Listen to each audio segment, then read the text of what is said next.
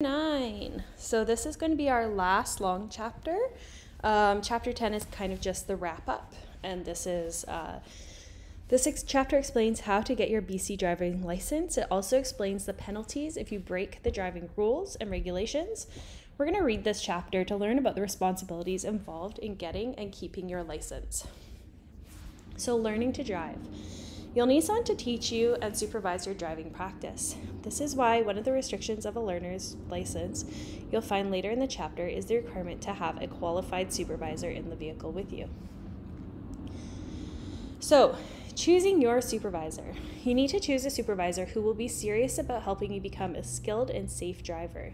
Here are some things to consider when choosing your supervisor. Is this person ready to commit the time needed to practice? So as a learner, you're going to need a lot of practice. Depending on what you've done in your past, it kind of depends on how good you will be at driving. So for example, if you play a lot of GTA, you're not going to be great at driving. I'm sorry, you're just not. I know this because I suck at GTA, and it's very difficult to drive well there. But if you've driven those car racing games where you actually have a steering wheel and you actually want to stay on the road, you could be more prepared. Or for example, if you've driven a quad or a motorcycle or something else like that. So we definitely need someone that will be able to commit the time that we need in order to become a safe enough driver and a good enough driver to pass your end test, which is going to be your next hurdle on your driving journey. And the end test can be quite intimidating just because they are going to be looking at absolutely everything that you do. I have a few more recommendations. I'll go over those in chapter 10 just because I think that that's probably going to be the best place for that. But yeah, basically you want to pick a driver that's a good driver. So someone that you feel comfortable and safe driving with, and someone that can give you their time. So like it says, do we want a good example of safe driving? So can they be relied on to drive while impaired by alcohol, drugs, speed, or take risks on the road? We don't want any of those people teaching us how to drive because you definitely want to be able to pass that end test, and this person is not going to be a great example of that. Is this person able to get information and ideas across clearly? So if they were to explain something to you, would you understand? Because learning to drive, you're going to have to pay attention to what they're telling you and things like that. And if they're not able to get that information across, it's kind of pointless. And then, do they have patience to guide you effectively? So I have taught several people how to drive physically, and it does require a lot of patience, just because as an experienced driver, you kind of have to fight the urge to take over, or sometimes new drivers can do things that seem scary or dare I say it, stupid. So just finding someone that's not going to snap on you, because that's going to make your driving experience a lot better. For example, when I was learning to drive, I preferred to drive with my mom over my dad because my dad would get upset a lot faster than my mom. Again, you don't want them to be so passive that they say nothing, because then you're not learning anything as well. So just finding someone safe that is willing to teach you. Professional training. So this is actually one of the things I was going to say. I do recommend that you do at least 2 professional driving experiences. So some places you either have to book a whole program to learn how to drive. If you don't have anyone in your life to help you learn how to drive, then that would be a good option. Mind you, it is quite expensive. So what I ended up doing was I kind of took just a couple of driving lessons. So I believe I took one near the beginning of my N, after I graduated from my L. And then I took a couple right before my test. That can also be helpful because some places will loan you their car if you do lessons with them. So for example, you could do a lesson for an hour, you could loan their car for the end test, and there is a bit of a fee for that, but if you don't have a safe vehicle to use for the test, that is a good option. It's really good to do professional training because they help you learn faster, And they're also teaching you the right way. So because it's their job, they are very focused on how to drive properly. For example, maybe your parents or whoever is teaching you hasn't read this book in a very long time. As you will see, I think it was chapter 3, which was the signs. I was actually quite surprised by a few of them because I realized that I have been misinterpreting them. That's just because I haven't looked at this book in so long, and the only reason that I am looking at it is to kind of read it aloud for whoever is paying attention now. So before taking your end, this could be a good thing to review, especially the signs, because those are something that come up a lot in your test, obviously. And you also want to make sure that, they're good at their shoulder checks and different things like that. Again, the 360 check isn't something that I typically do mindfully. It's just something I kind of just do. So for example, if you're driving with someone like myself who may have forgotten how to do that, that's something you'll want to review. And if you're with a professional driver, they're going to be aware of that. They're also probably going to use the same sticky mirror that your instructor would use in the driving test. And also because it's a person that you're not familiar driving with, you're going to be more nervous. I mean, that sounds terrible, but at the same time, it's good because it will prepare you for the test where you're going to be 10 times as nervous. Also, some of these professional driving cars have a secondary steering wheel, which can be helpful if you're really not that good at driving when you first begin. Again, don't feel bad about yourself if you aren't very good at driving to begin with. Just be honest with your skill set. So you want to be honest with your range, how good at steering you are, how good at stopping you are, how good at parking you are, because those are things that will help you be safer. Whereas if you're overconfident, you're going to be less prepared to deal with the reality of things. Pretty much everyone starts driving in a parking lot, so that's what you're going to want to do. Go to the mall after they close, or go to a nearby park after they close, or whichever is nearest to your house or more convenient. Usually your parents have a good idea, or whoever's helping teach you has a good idea of where to start. I would recommend doing that before you start with your professional driver, just because you're going to save some money just learning how to control the car by yourself. And then you can go into that driving lesson with more of an idea of what's happening, and you'll get more of your money's worth, if that makes sense. So here is a program that I'm not quite sure if it's still around. I know back in the day, ICBC had a lot of programs. Nowadays, I believe it's more so privatized, but we'll just go through this. Oh, I see what it's saying. It's just saying how the whole ICBC thing works for. So for example, you have your L for a minimum of 12 months, and I think a maximum of 2 years. The supervisor, whoever you choose, has to be over 25 years old, and you have to always have 0 blood alcohol content and 0 blood drug concentration. So when you're learning to drive, you obviously don't want to be drinking and driving or doing drugs and driving, because that's going to affect your see, think, do abilities. It's also not safe and it's illegal. We're also going to be using no handheld devices or even the hands-free, because as we discussed in an earlier chapter, it's actually illegal for an L driver to be using any of this. So if you are needing a GPS or something like that, you're going to want to set that before you leave.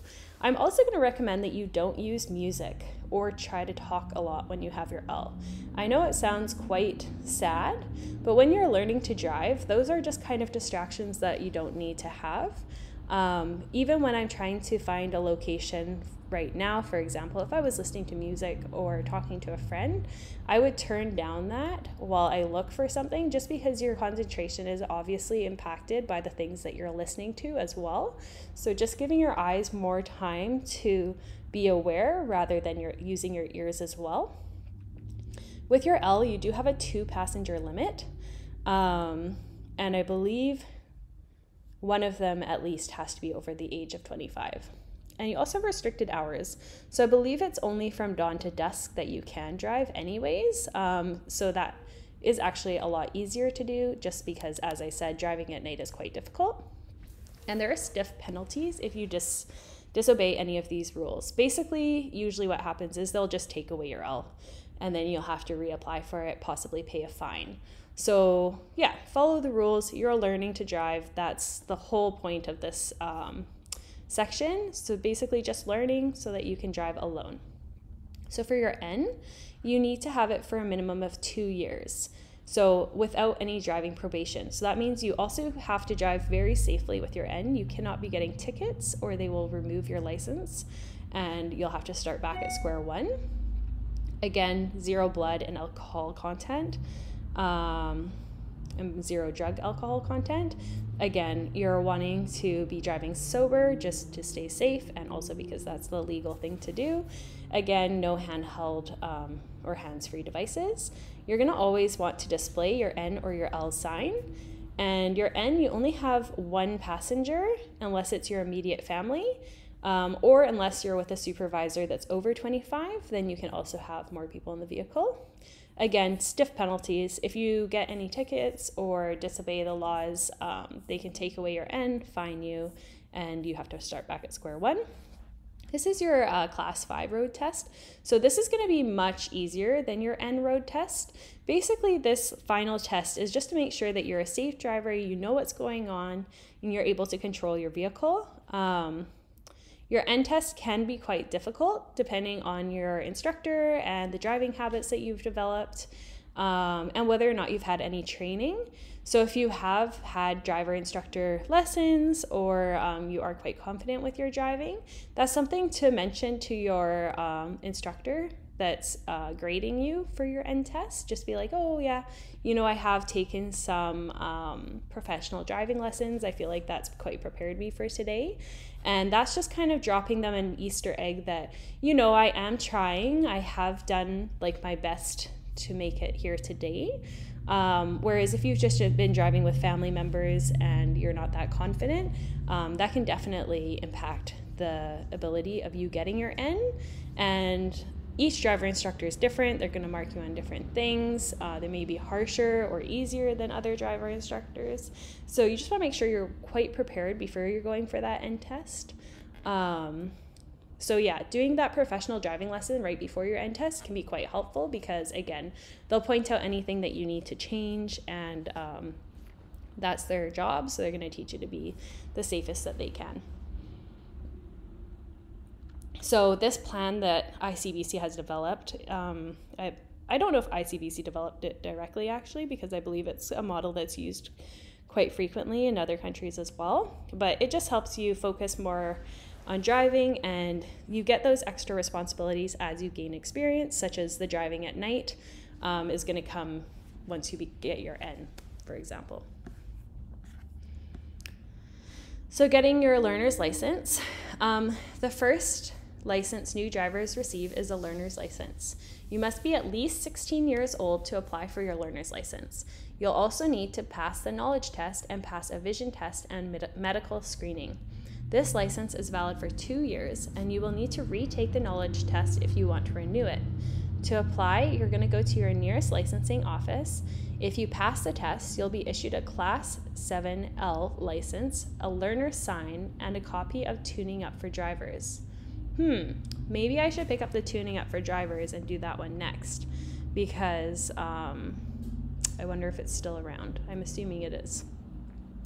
So driving tip, to find your nearest driver's office, go to the driver's licensing section on icbc.com. Remember that there are fees to take each knowledge test and road test, as well as fees to get your photo learner's license and driver's license. You can pay cash, certified check, or money order, or nowadays, Visa, debit, and MasterCard. So the current fees are shown on icbc.com. Basically what it's saying is you're gonna have to pay to take the test, and then should you pass, you then need to pay for the card, which you carry around with you. So it can be quite expensive. I can't remember exactly how much it is for the learners, but it's typically around $50 to $70. And yeah, just look up those fees beforehand. Make sure you have enough money in your account before you head down there.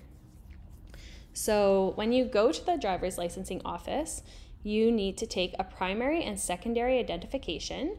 So there's an ID section that we're going to cover, I think, in the next chapter. If you're under 19, you're also going to have to bring your parent or a legal guardian. If you're not living with a parent or legal guardian, you might be able to pass this, but if you do have someone that's an adult, you may want to bring them with you just in case. The fees, so like I said, it's going to be a determined cost that you can find here on icbc.com. And glasses or contact lens if you need them to drive. I know a few friends that have glasses that don't necessarily want a photo with their glasses in the on their license, but at the same time, of course, you want to be safe. If you need them to drive, you're going to want to bring those with you. The knowledge test. So the test that you're going to take here for your L is a knowledge test that has 50 multiple choice questions that measure how well you know the information in this guide. The test is taken at any of our driver's licensing locations and can be done at a computer terminal. The test is not an open book test, and cell phone and electronic devices are not allowed while taking it. In some parts of the province, it's offered as a written test. I don't think that's true anymore. I think it's all computerized. However, if you were far up north, possibly.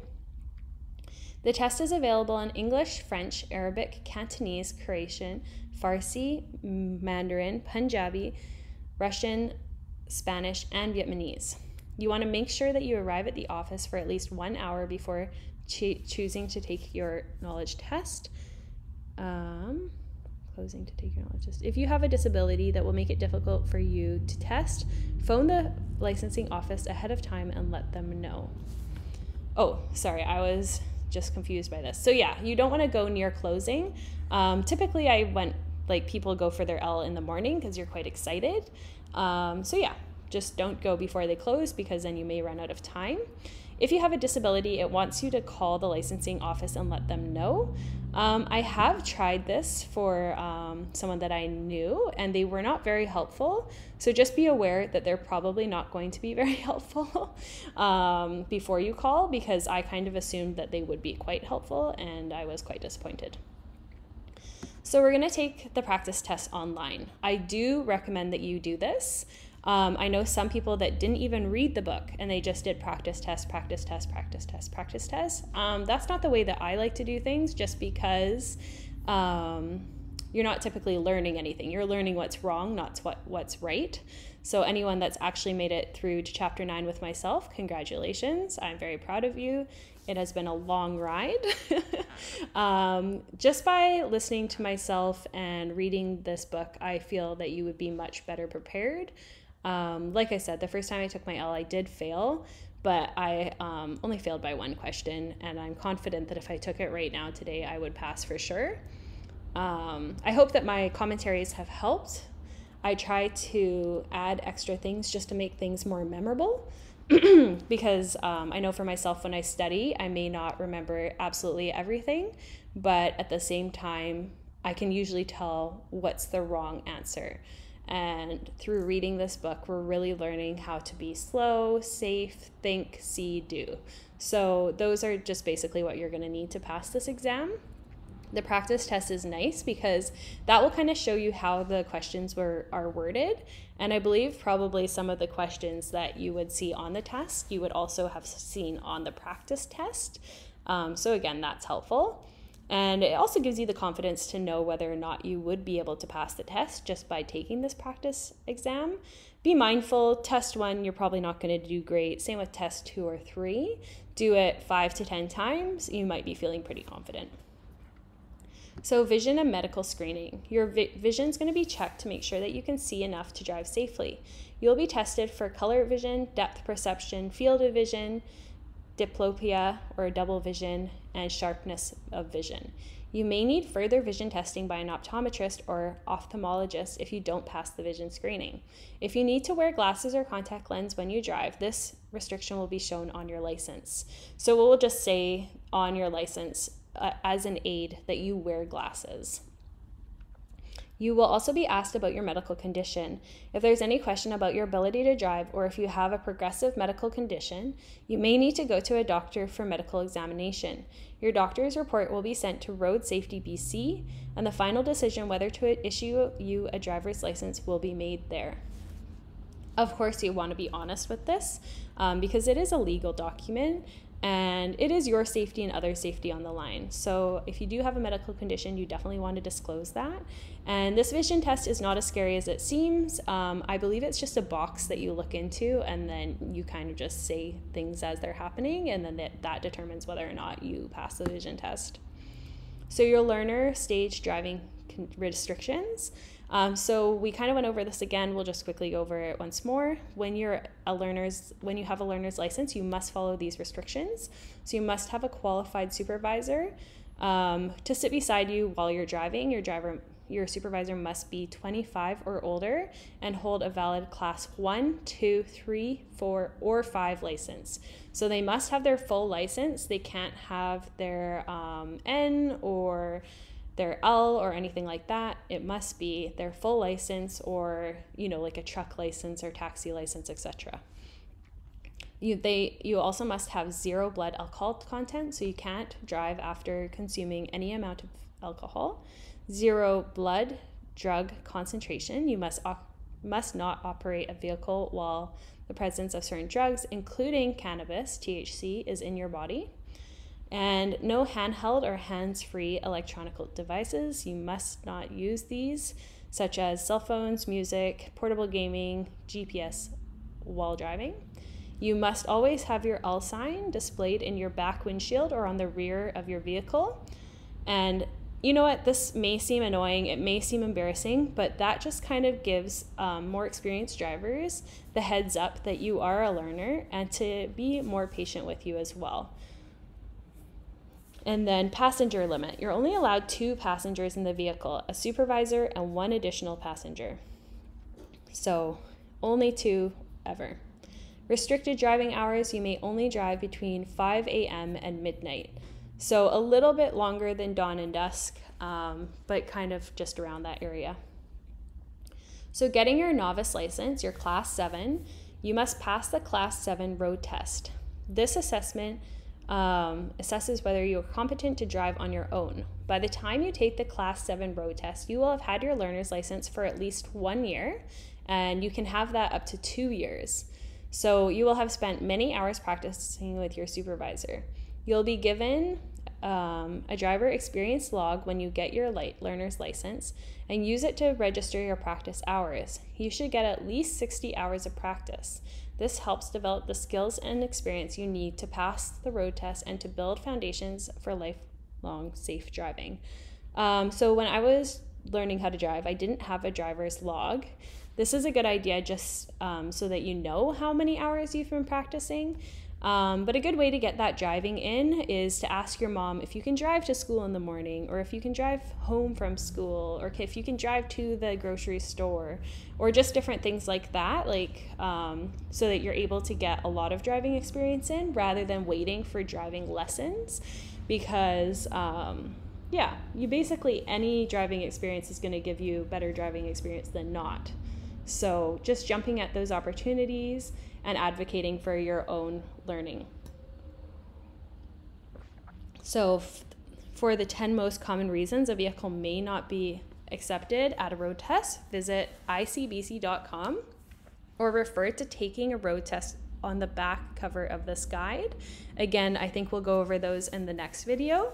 But definitely be aware of these, because it does happen. If you go into the test and there's something wrong with your vehicle, they will just say, no, your vehicle is not safe to drive, and they will not let you take your test, and now you're out that money, that time, etc. So again, this is why those practice vehicles can be helpful if you do end up taking instructor-led classes. Because they'll typically allow you to use their car. Obviously, their car is going to be in safe road conditions. So yeah, we'll go over those in the next chapter.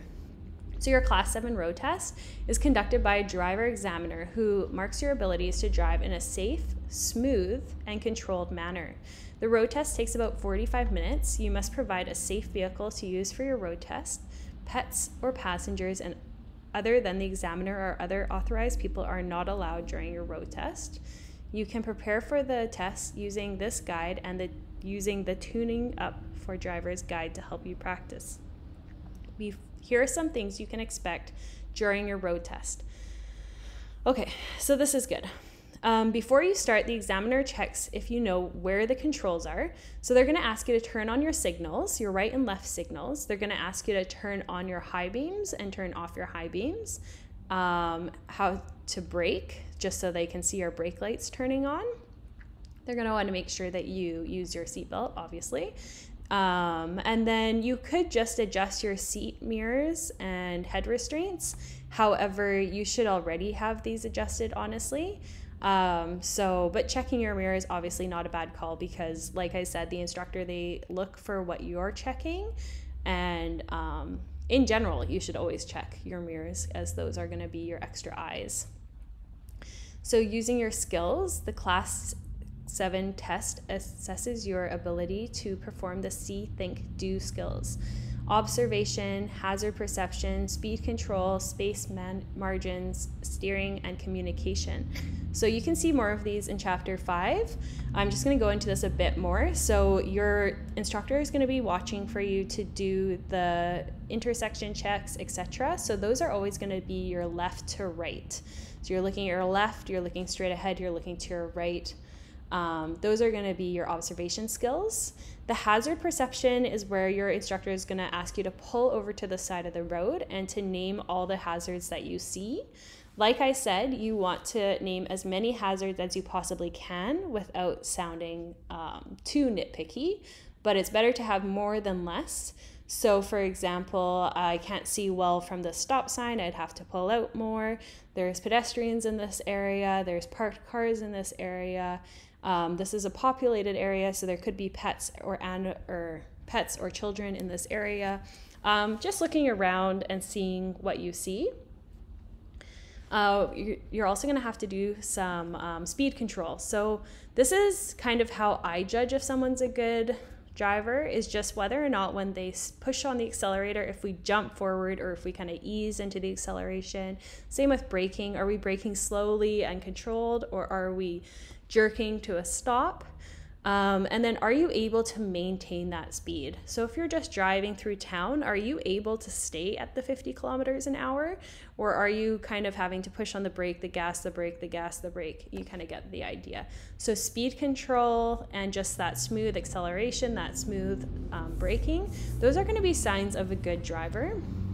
Space margins. So that's like how well you stay in your lane. Even during turns. So that's something that I got marked on one time, was when I was doing a left turn. I guess my instructor did not agree that I was able to keep my space margins all the way through the turn. And I felt that that was quite unfair. But space margins is a big thing, because sure, can you stay in the lane straight when you're driving in a straight line? But then when you turn, are you still able to stay in that same lane that you're turning into? So then that goes to your steering, right? You want to have smooth and controlled steering. You don't want to overdo it. So recently I was teaching someone to drive, and when they were steering, they were kind of going too far and then quickly having to steer back each time. With the automatic and power steering, you actually don't typically have to turn your steering wheel that often. So just getting to know your car, again, in a parking lot is best, because then you can kind of steer around the bends and see how it is. To get a better control of your vehicle. Communication, that's just using your horn if you have to, getting eye contact with those other drivers, and following the rules of the road. Again, back into chapter 5, you can check that out if you're having any issues. So then they're going to get you to do these maneuvers. I believe they may get you to do all of these, because I am recognizing all of them. So the intersection maneuvers, they're going to get you to drive through. Obviously, we're doing our safety check left to right. We're turning right, so we're going to be shoulder checking over our right before we turn.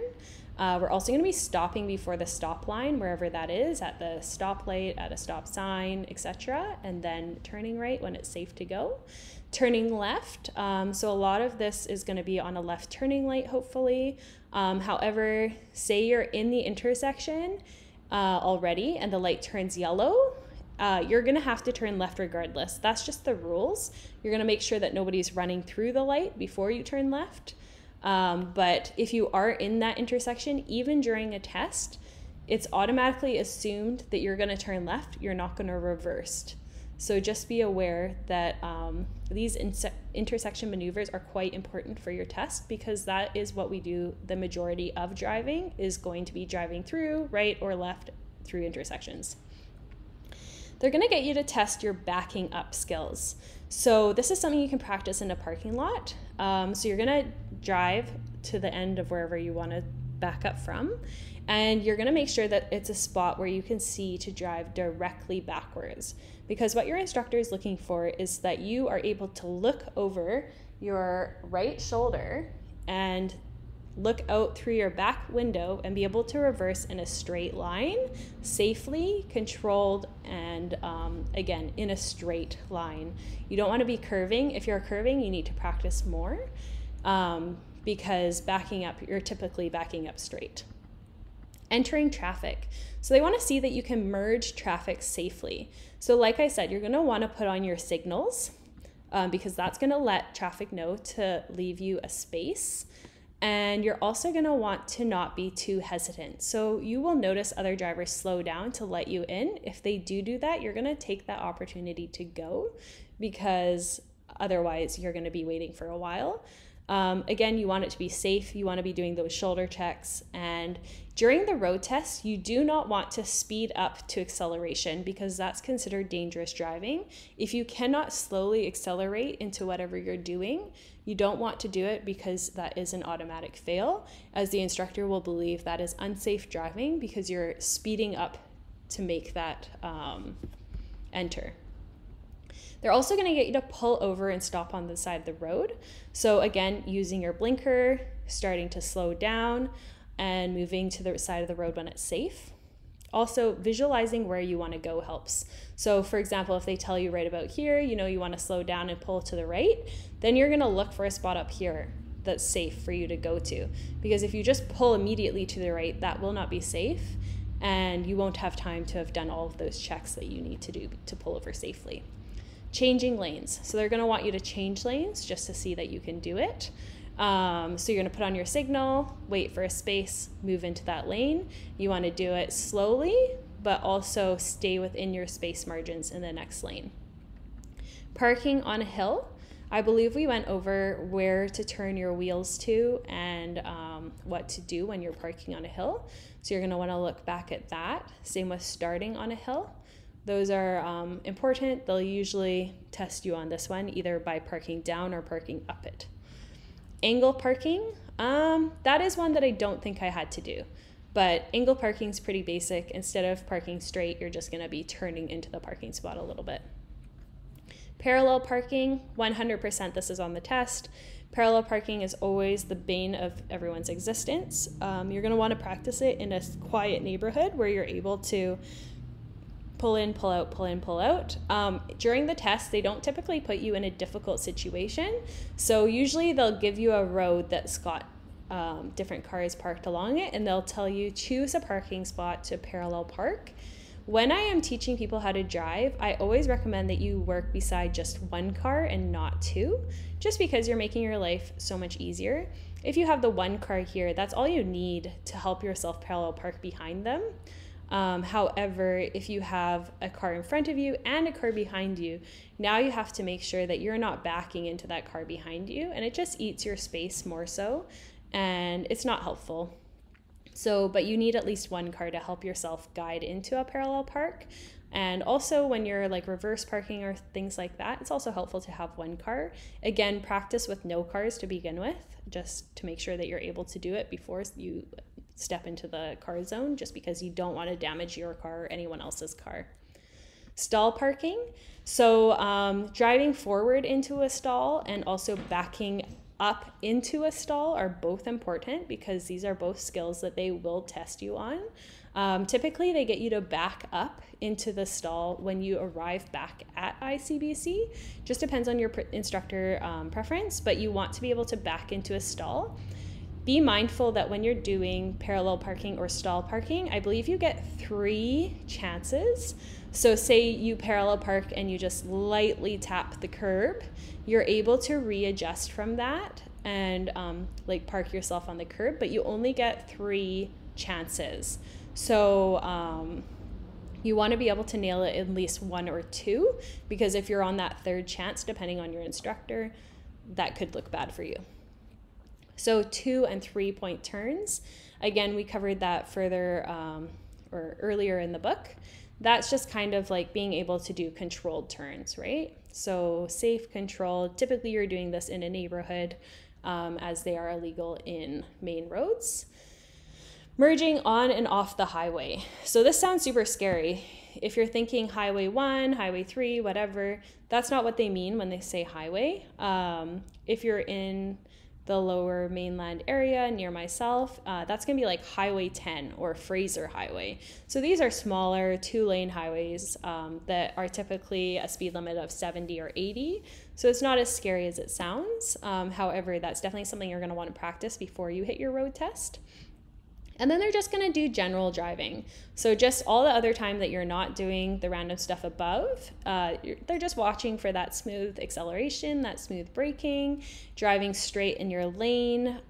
Typically to drive straight in a lane, it's good just to follow the driver ahead of you because you're looking forward in the direction that you're going. Typically the driver ahead of you is staying in the lane properly as well. I think that that's just a driving tip that everybody uses. If the person ahead of you is driving erratically, that's not someone you want to be following regardless, just because they're unpredictable. So if I'm ever behind someone that's not able to keep in their lane, I'm gonna go around them and pass them if possible, if it's safe to do so, because that's not someone I want to be near if something does go wrong. So getting feedback. If you fail, definitely ask for feedback. If you pass, you can also ask for feedback. And you'll notice that the examiner has like this sheet that they'll have marked you on, and they'll mark typically, I believe, anything bad that you do. So for example, myself, when I got marked on my left turn, I'm not quite sure what she marked me on. She just marked me with like a 1. I never asked for feedback because I did pass that exam. However, if I had failed, I would have asked her like what I could have done better. It may hurt your feelings. Asking for feedback can always hurt your feelings, but at the same time, if we don't know what we did wrong, we can't get better. So this is important to do. So you may take the test again in 14 days if you don't pass. Be mindful, ICBC always has waits for their exams. So to rebook that right away, to do standby, or to keep an eye on the schedule will help you get that test before 6 months, depending on the wait at the time. So here's our novice driving restrictions. So when you have your N, you may drive unsupervised with the following restrictions. So again, no alcohol, no drugs. Those are just gonna affect your perceptions and they're illegal. So no handheld, no hands-free devices. Again, just set up that GPS, your music, etc. before you start driving. Again, when you're driving as an N or an L, I don't really recommend that you listen to music too loudly or in general, depending on what you're doing or your level of comfort, just because that does distract from your eyes. Your N sign, you must display the official N sign. So when I was an N driver way back in the day, I got multiple tickets and all of my tickets were for not displaying the N sign. So I do recommend that you always display it. You check your car when you go into the mall, because sometimes people will take your N sign just for fun and you won't realize it until you're pulled over, and then you kind of look like a goof. You can put it in your back windshield. That's probably your safest bet for it not being stolen. I do know that some N drivers remove it themselves if they do have extra passengers in the car, just to make themselves less conspicuous. Again, just keep your N sign displayed and try to get your full drivers as soon as you can if you feel comfortable doing so, and that's just going to prevent a lot of your issues. They have free replacement N signs at any driver's licensing offices. So typically what I do is I keep, well, before I used to keep 2 N's in my side of my car. So if someone was to take my N, I could just display that as well. You can also display a temporary N sign. So you'll see some people that have paper that they've just written an N on themselves in thick letters. That works as well, but it is temporary. You should always have the actual N sign like this that you can get from the ICBC licenses.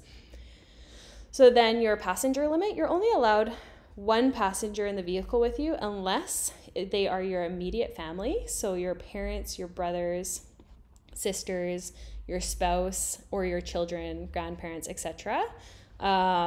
Or if you are accompanied by a supervisor who is 25 or older, holding a full license of some sort here, 1, 2, 3, 4, or 5, then you can have unlimited people in the car. Same if you are taking a driver's training and being supervised by a licensed driving training instructor. If you are taking classes with a driving training instructor, unless you're very uncomfortable being alone in the car with the instructor, I would recommend it, just because, like I said, it helps you build up for that anxiety that you're going to feel during your test as well. And it does seem scary, but it's not as scary as your actual test, so it's good just to kind of get your system used to being hyper aware. So the graduated licensing program, GLP penalties. So these are the different penalties that come along. When you're a new driver, your record is closely monitored by the superintendent of motor vehicles. If you get a traffic violation ticket or other driving offense, you could receive a warning letter, probation, or prohibition from driving. In addition to the regular driving penalties, there are extra penalties for the GLP drivers. So that's just saying when you have your L or your N, you're at a higher risk for problems just because you are learning, and they are making sure that you are learning to be safe. So they're really keeping you under a microscope for those first 3 to 5 years, or however long you decide to keep your L and your N. So you may be fined and have penalty points recorded on your driving record if you break any of the learner or novice stage driving restrictions. You may also be fined and have penalty points recorded on your driving record for speeding or other traffic violations. More points or more serious offenses could result in prohibition from driving for 1 month to a year or more. If you violate the blood alcohol restriction or operate a vehicle while under the influence of drugs, you may receive an immediate roadside suspension or prohibition. These will be recorded on your driving record, and you may face further prohibition as a result. If you receive a driving prohibition in your learner stage can be extended or will be extended because you will not accumulate any more time towards graduating to the novice stage until you have served your probation and have had your license reinstated. If you receive a driving prohibition in your novice stage, you'll lose any time you've accumulated towards graduating out of GLP. When your license has been reinstated following the probation, you will have to accumulate an additional 24 consecutive prohibition-free months to be eligible to graduate from GLP. So basically what it is saying is if you have your L and you get a ticket, you're going to restart your L essentially. So say you've been driving for a year, technically you can go for your N, you just haven't scheduled it yet. Guess what? You start back at stage 1. Now you have to drive for a full year again before you can start for your L, or for your N, sorry. And for your N, same thing, if you were to get a ticket, they can restart you at the beginning of the N. It just depends how serious your violation is. They could possibly take away your license, like it was saying, and restart you back at the learner stage. Here in BC, yeah, it depends on what you've done. I think that they always allow you to continue driving, but other countries can be quite severe. Like, for example, I was recently in Brazil, and if you're ever caught drinking and driving, you don't get to drive ever again in your life. You just have lost your right to having a license. So it's good to remember that having a license is a privilege, and that's something that we have to be very careful with, because a vehicle is essentially a weapon. It's a very large weapon that we need to be able to control safely in order to keep ourselves safe and others. And just remembering that driving is a responsibility, it is a privilege, and it is something that you want to do safely. So basically this whole book is what's preparing us for driving.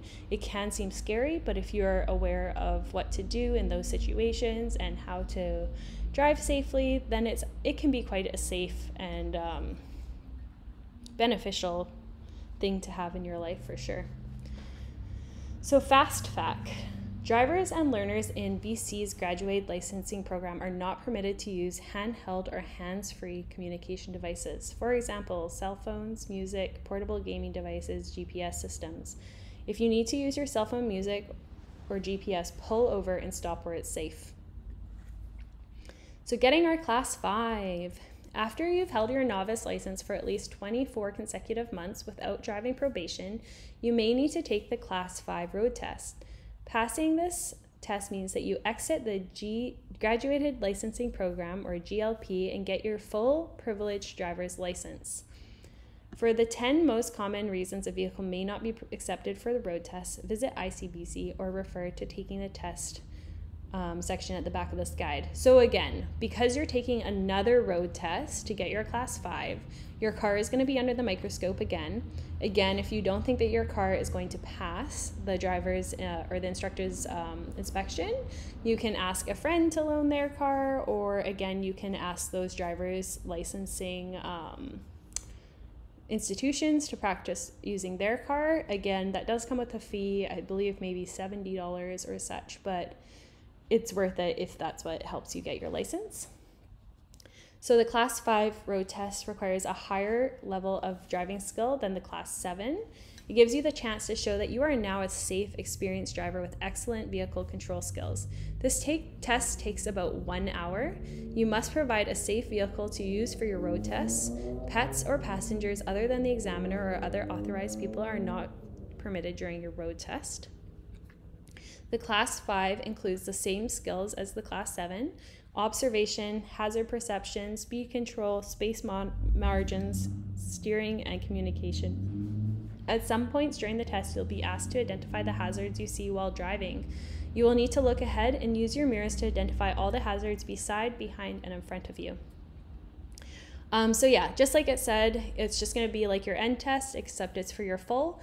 As long as you've been driving well and safely for the amount of time that you were in the GLP program, you're going to find this test super easy. Mine was actually quite short because I guess I was able to demonstrate these skills in a smaller amount of time. And my friend, her one was about 45 minutes. So this hour does sound like it will be quite long.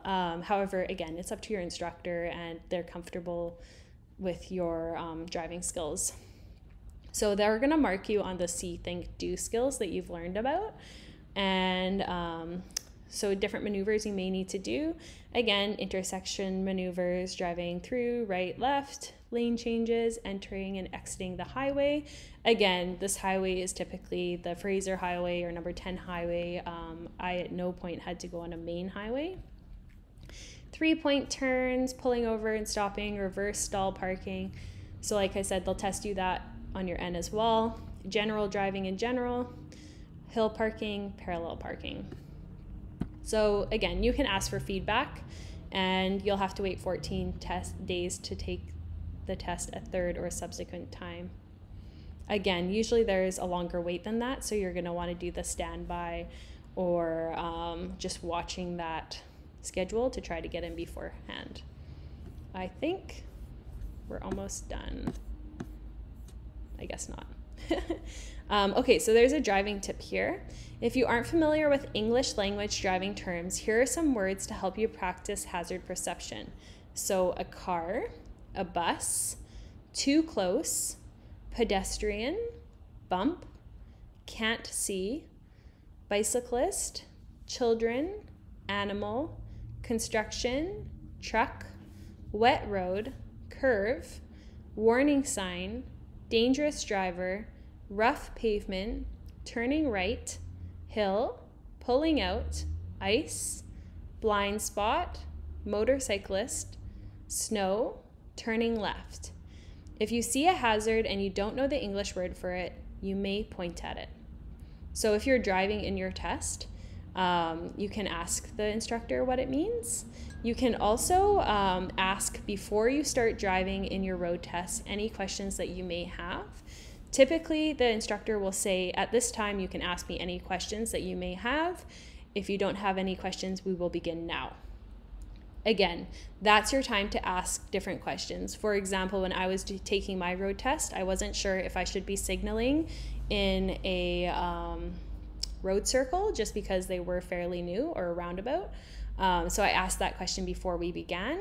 Again, these are also questions that you can ask your driving instructor if you do take those instructor-led courses. Here's some strategies to get ready for the road tests. So we're going to use that Tuning Up for Drivers. It's designed to help you prepare for road tests, gives a step-by-step guide instructions for each of the maneuvers. If you're preparing for a Class 7 road test, work through the Tuning Up lessons with your supervisor. So again, if you're taking driver instructor courses, or you can go through them with your parents as well. Just keep in mind, if it has been some time since they've taken their road test, they may be rusty. You don't require a supervisor when preparing for the Class 5 road test, but it's still a good idea to work with a friend or family member, just because then you can get feedback from someone else other than yourself. Again, it's important to be honest with your own skill set, just because you're going to be better prepared in that way. You want to practice hazard perceptions by naming the hazards out loud and ask your supervisor to identify any hazards you have missed. Again, that's for preparing you for the test, because the your examiner will ask you to identify the hazards, and you do need to be quick on the bite with that. For both road tests, you need to know the signs, signals, rules, and regulations. Review the previous chapters of this guide to make sure you are more familiar with them. Again, like I was saying, knowing the signs, I believe from chapter 3, is really important, because those are what you need to follow during your road test. And you can fail if you don't understand, say, for example, a park sign or a school sign. And typically road instructors will take you through a school or a park zone just to see if you are reading the signs correctly. You also want to think about taking driving lessons. So like we were saying, so there is a choosing a driving school section later in this chapter. You can also find them online and just look at the different reviews to pick one. Again, some of them can be quite costly, so shopping around may be recommended. Just make sure that you are getting that good instruction for what you're paying. You also want to take plenty of time to practice. So they're recommending at least 60 hours. Like I said, grab it where you can take it, but definitely try to get those hours in. Here's what the tuning up for drivers looks like. I'm probably just going to find it online like I did finding this one. However, I'm probably not going to get around to it until the new year, just because my life is a bit chaotic at the moment. So taking your road test, we're going to book our road test, and you're going to book it online with ICBC. You can also call in if you'd like, if you're not very computer savvy, or you can ask a friend to help you. So in Metro Vancouver, this is the number that you can use. There's also a toll-free if you're in a different part of BC. The hours from ICBC are pretty standard business hours. They are open on Saturdays. However, Saturdays are going to be a busy day as well. So if you're able to book it during the week, you might have a better chance of getting in. When you come for your road test, you're going to bring with you that identification. We're going to go over that in the next video, but basically just you need government identification in order for them to verify that you are who you say you are in order to give you a driver's license. You're also going to need a safe vehicle. So you're going to be looking for those 10 most common reasons that your car would be rejected. You're also going to need, obviously, the vehicle that you're driving to be registered and have insurance papers. You're also going to need a current license. So if you're going in for your N, you're going to need to bring your L license with you. And you're also going to have to bring money for your road test and your license. And if you do need those glasses or contact lens. A driving tip: if you can't keep your road test appointment, you need to notify ICBC. You'll be charged a fee if you don't show up and if you don't provide 48 hours notice or a valid reason. So yeah, just definitely try to make your driver's appointment. Otherwise, it looks like you're going to get charged. So let's read the warning first. So warning: make sure the vehicle insurance covers you to drive the vehicle. For example, some insurance categories limit the vehicle to drivers with more than 10 years driving experience. It's your responsibility to ensure that your vehicle is properly insured for use on your road test. ICBC accepts no liability whatsoever for ensuring that your vehicle is properly insured and expresses reserves in its right to make determinations with respect to coverage in the event of a claim. Check with your local auto plan broker if you have any questions about your coverage. If you're planning to rent a vehicle, check with the rental agency to find out if they will allow you to drive their vehicle for your road test. So yeah, make sure that whoever's car you're driving is registered for you to be driving it as well. Nowadays, ICBC has just recently changed their their rules around this. So typically anyone in the household that is going to be driving the car has to be on the registration. So in that case, you're more than likely on it. However, I know it can raise the insurance, and so your parents may not want to put you on it just because it's going to raise it. You need them to do it. I'm sorry, that's just the way it is, because if there is an accident, you're the driver, you're at fault, etc., etc., you can be just not covered if you're not on the insurance. And I mean, paying a little bit more over just having to pay the whole thing out of pocket is obviously an advantage.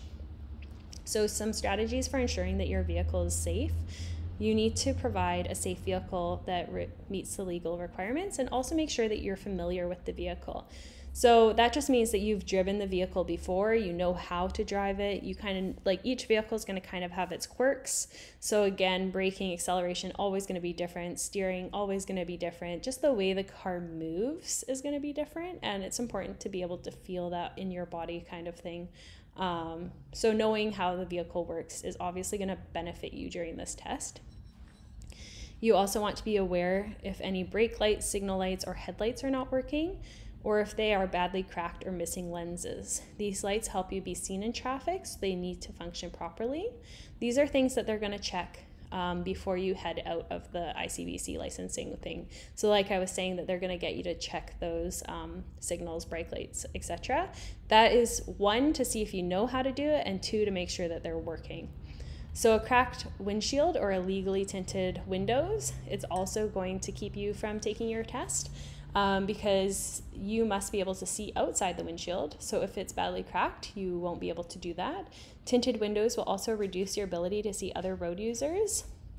And that will also distract from the eye contact that's so important when you're driving. And so in BC, we're only allowed certain windows and also a certain amount of tinting. So just be aware of that. If your horn is not working, that's also going to be a problem. I'm pretty sure they get you to honk on the horn as well before you leave, just to make sure it is in fact working. Again, your vehicle not being properly licensed or insured. I don't believe that ICBC checks your registration, and that's why they're putting so much onus on you to make sure that you are protected under that insurance. So yeah, again, you want to make sure that you're properly licensed and insured. And yeah, if another option, I guess, for your road test would be to rent a vehicle. I know that sometimes places won't rent to you as like a novice driver, but they would probably rent to your parents, for example, but you need to make sure that you are able to drive the vehicle as well. Seatbelts not working or frayed. Again, cars have improved a lot since back in the day. So they typically do work. If you have an older car, you just want to make sure that they are working and they're not frayed. Again, that's your safety, but it is also a requirement for the test. Unsafe tires, so we need to make sure the tires are in good condition, have plenty of tread, and are properly inflated. So if you've had like a flat tire, you might have what they call a donut or a spare tire. That isn't allowed in the test. You do need to have all of your proper tires there.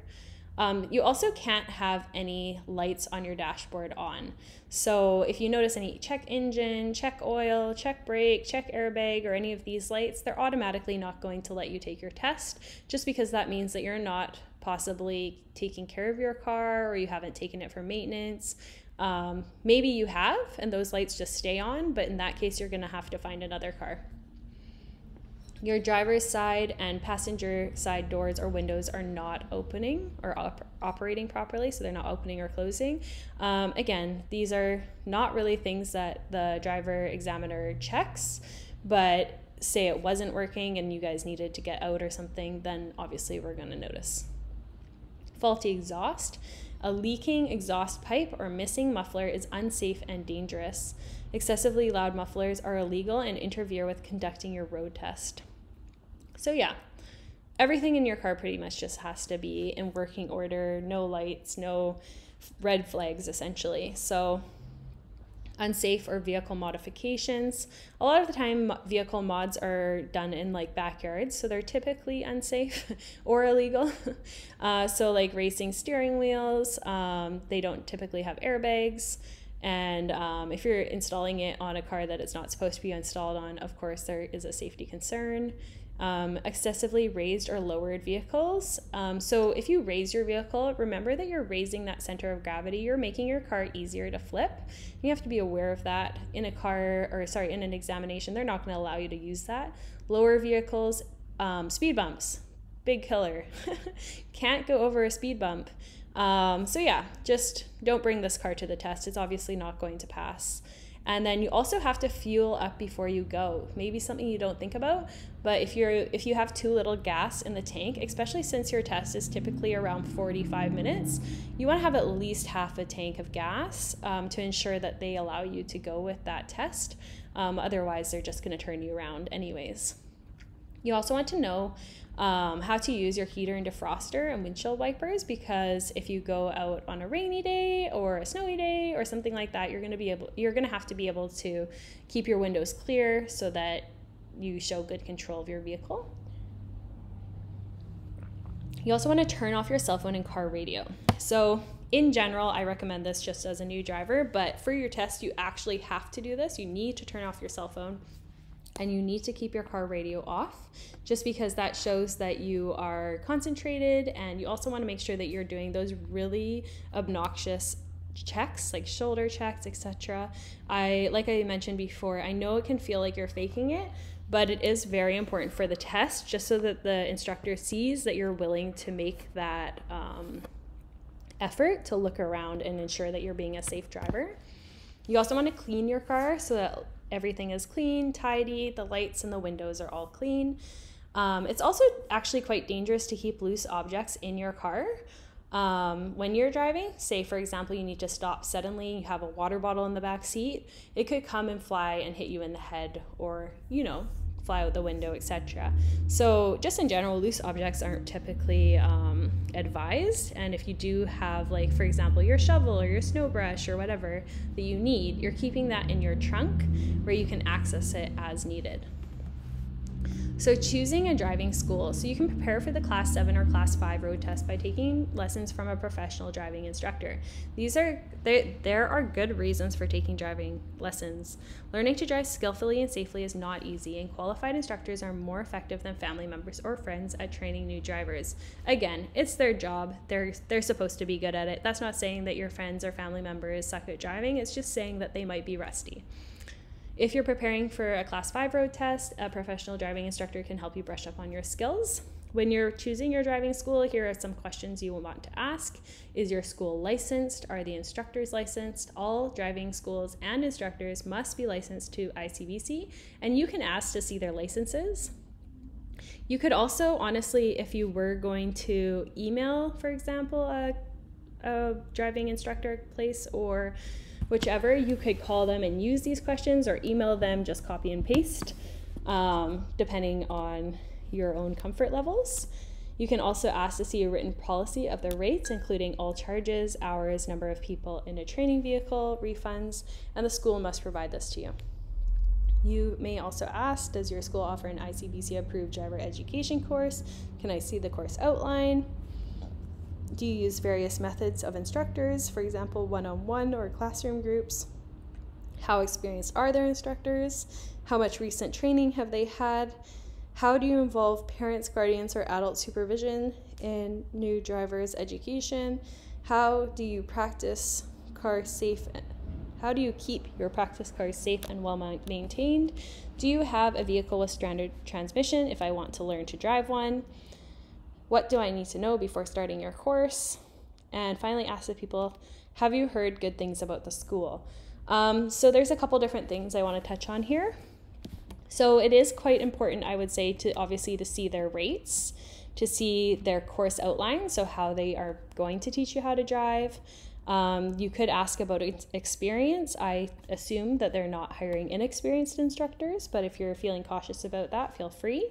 How they keep their practice cars safe and maintained. That's a good question to ask, because you want the car to be safe that you're driving, obviously. Like I said, the tires, the brakes, and things like that are very important when you're driving. So you want to make sure that their cars are in good condition, essentially.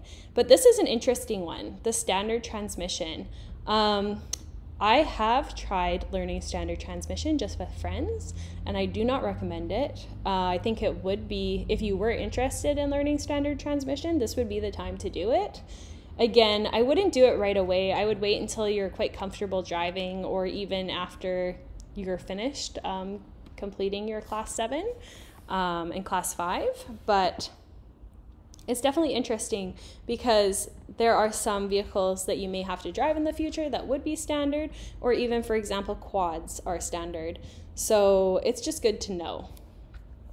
So a driving tip: for more information on the advantages of taking driver training, visit the Driver Training and Assessment Standards website at dtcbc.com. And so this actually is a website that has a list of licensed driving schools and locations.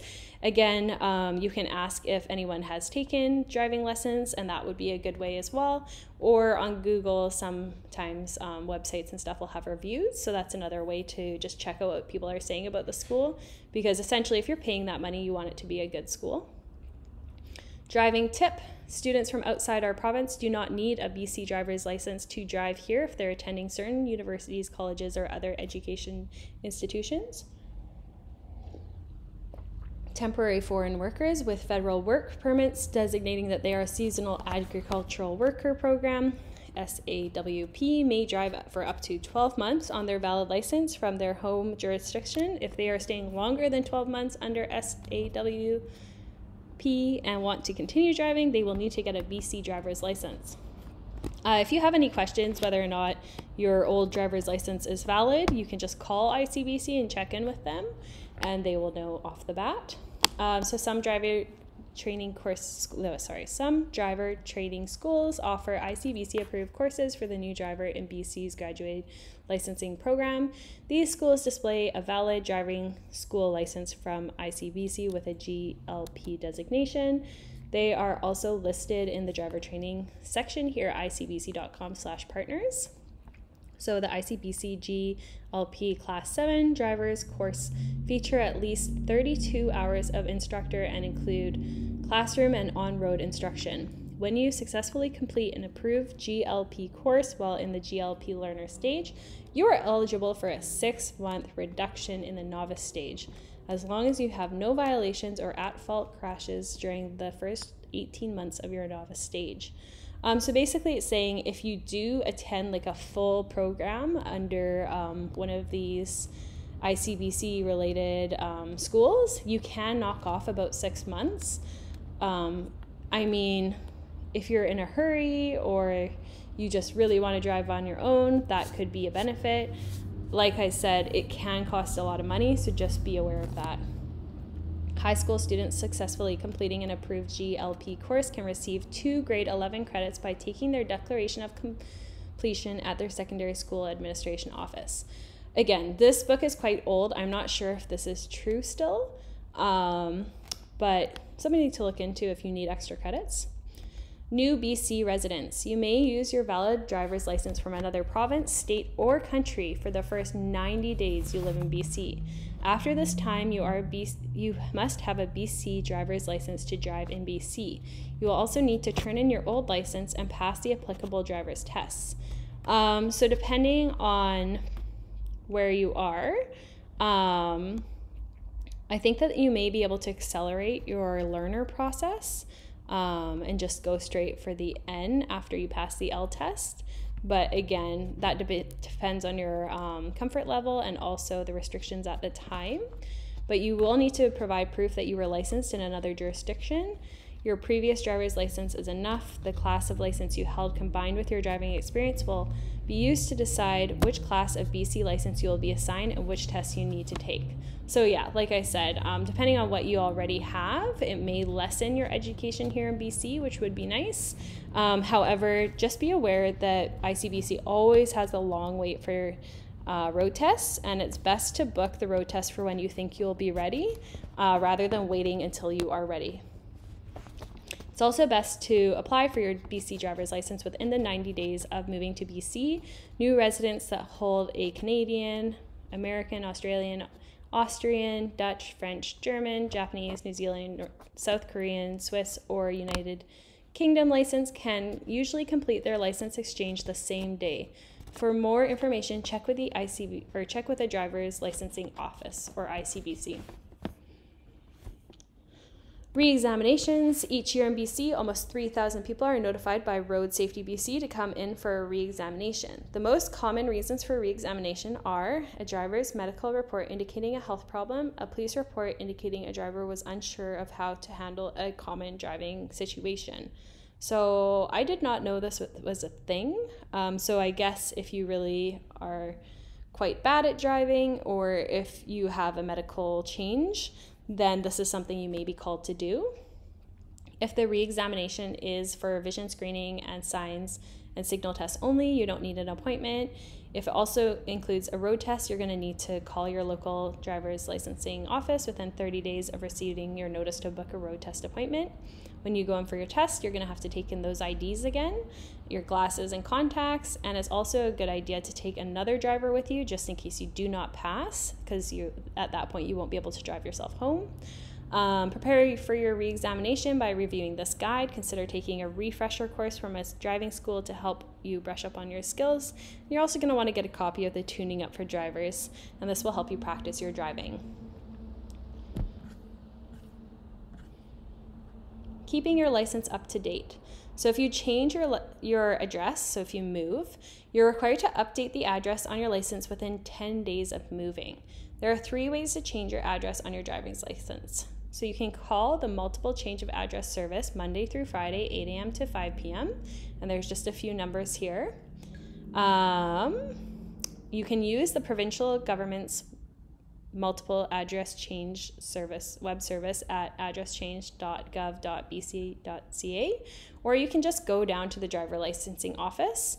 I would recommend changing it online or just walking in, because those seem like the easiest options. I have never used their phone service, but there's like 10 numbers here, so I probably wouldn't. If you have an EDL, you'll need to book an in-person appointment at a driver licensing office to change your address. A fee is charged for the replacement EDL showing your new address. I'm not quite sure what EDL stands for.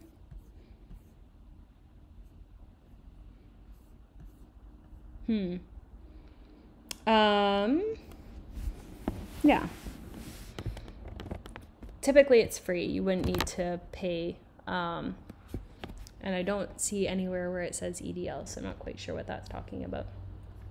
So if your license is lost or damaged, you're going to have to go to a driver licensing office to get your new license. You may have to settle any fines or debts that you owe to the government or to ICBC. Okay, so touching on this, if you owe parking tickets to the city, or if you owe like a fine to the police, what they can actually do is prevent you from getting a new license until you pay off those fines or tickets. So yeah, just so you're not surprised. If you've changed your name, you're going to require legal proof, such as a marriage certificate or a change of name, and a new photographer may be taken. Again, if you've changed your name, if your license is about to expire, or if you lost or damaged your license. If your license has expired and you renew within 3 years of expiry, ICBC may renew your license without retesting. Again, you're going to have to settle any fines or debts and make sure that you have proper ID. If your license expired more than 3 years ago, you're going to have to do the whole kick and caboodle again. However, typically, again, there isn't any like waiting between your L and N. They'll just require the 2 weeks before you can take your N test. So it's a bit easier, but at the same time, you don't really want to let your license expire if you don't have to.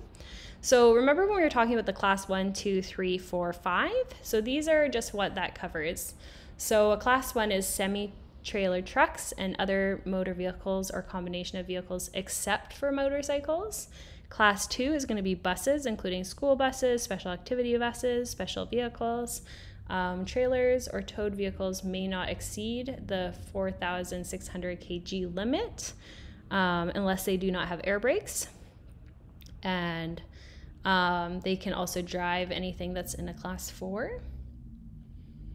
A class 3 is a truck with more than 2 axles, such as a dump truck or a large tow truck, but not including the bus above here that's being used to transport passengers. The trailers may not exceed the 4,600 kgs except for if they do not have air brakes. A tow car towing any vehicle of any weight, a mobile truck crane, any vehicle combination from class 5 right down here. So class 4, unrestricted buses with a maximum seating of 25 people, including the driver, including school buses, special activity, special vehicles, taxis, limousines, ambulances, or any other motor combination of this class 5. So class 4, this actually is what you would need if you wanted to drive an Uber or Lyft as well. So typically you need this license to drive taxis, limousines, ambulances, special seating with a capacity or less of 10 people, and any motor vehicle from here, class 5 again. So class 5 is our goal here. So that's a 2-axled vehicle that can be a car, van, truck, or tow truck. Sorry, my computer's dying, so I better go to my power source.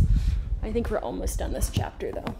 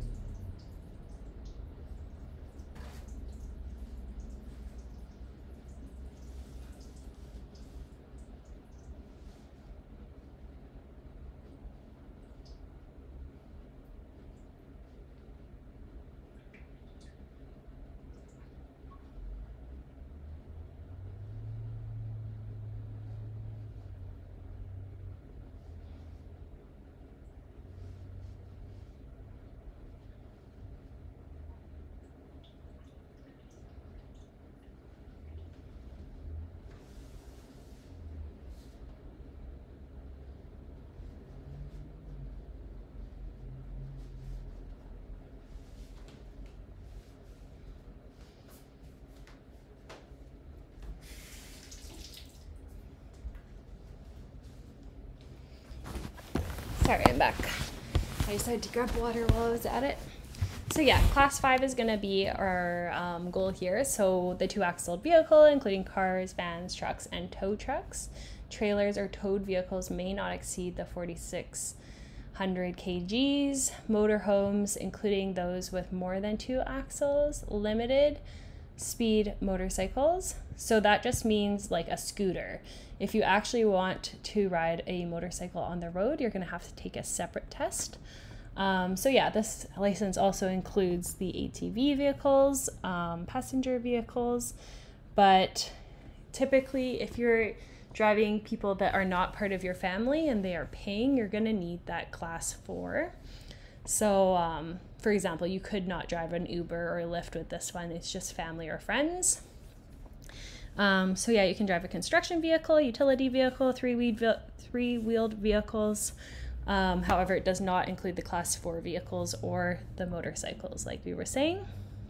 So motorcycles, all-terrain cycles, and all-terrain vehicles, you're going to need your class 6 or 8, and you can actually get this a bit earlier as well, so you can get it the same time as you get your L. So you will see some people opting for a motorcycle instead of a car. I don't recommend that, especially as a learner at 16, just because, again, you're not aware of all of the hazards that are around you, and it's just safer to be in a car because there is that protection of the roof and the doors, etc. So class 4 and 5 with a trailer endorsement, code 20. So trailers or towed vehicles exceeding 4,600 kgs, provide neither the truck or trailer has air brakes, any motor vehicle or combination of vehicles in class 5. So this isn't going to be on your test. It's not something you really need to know. It's just for your own personal interest, I guess. If you were planning to get like a job as a truck driver, a bus driver, taxi, Lyft, Uber, or if you just want for recreational purposes such as the motorcycle or towing your own truck or trailer. So drivers in BC graduated licensing program are issued with a class 7 and or class 8 driver's license. Limited speed motorcycles cannot be operated on a learner's license other than the class 6 or 8 motorcycles learner's license. These are motorcycles, mopeds, and motor scooters with an engine displacement of 50 cc's or less, or less than 1.5 kilowatts of power if other than a piston engine. Transmission doesn't require shifting or clutch. Maximum speed of 70 kilometers. Wheels that are designed to be at least 10 inches in diameter, and a dry weight of 95 kgs or less. So basically what it's saying is you can drive a moped or a motor scooter that doesn't go faster than 70 and that's quite light and doesn't require any shifting. It's just basically, an electric moped. So air brakes, these are what you're gonna find on trucks, and they can be quite difficult to operate. So that's why we're not able to maneuver these vehicles unless we have that higher license. And so to operate vehicles with air brakes on a highway, you must have a BC driver's license with an air brake endorsement, the code 15. So restrictions and conditions and endorsements. Depending on your fitness and ability, your license may include certain restrictions, conditions, or endorsements. For example, you may need to wear corrective lenses such as eyeglasses or contact lenses while driving. Recreational trailers. For information on towing recreational trailers and getting a house trailer endorsement, see towing recreational trailer on icbc.com. Some responsibilities and penalties. As a license holder, you have a legal responsibility. Having a BC driver's license is a privilege, not a right. You must insure your vehicle and drive safely to protect you and other road users. Some fast facts here. A class 5 or 7 driver's license permits towing of trailers weighing up to 4,600 kgs. Some recreational trailers exceed this weight. If you want to tow them, you'll either need a class 1, 2, or 3 driver's license, or a 4 or 5 driver's license with a heavy trailer endorsement code, such as code 20, or a class 4 or 5 license with a house trailer endorsement, which is a code 7. Again, not something you're going to need to know unless you were wanting to do one of those.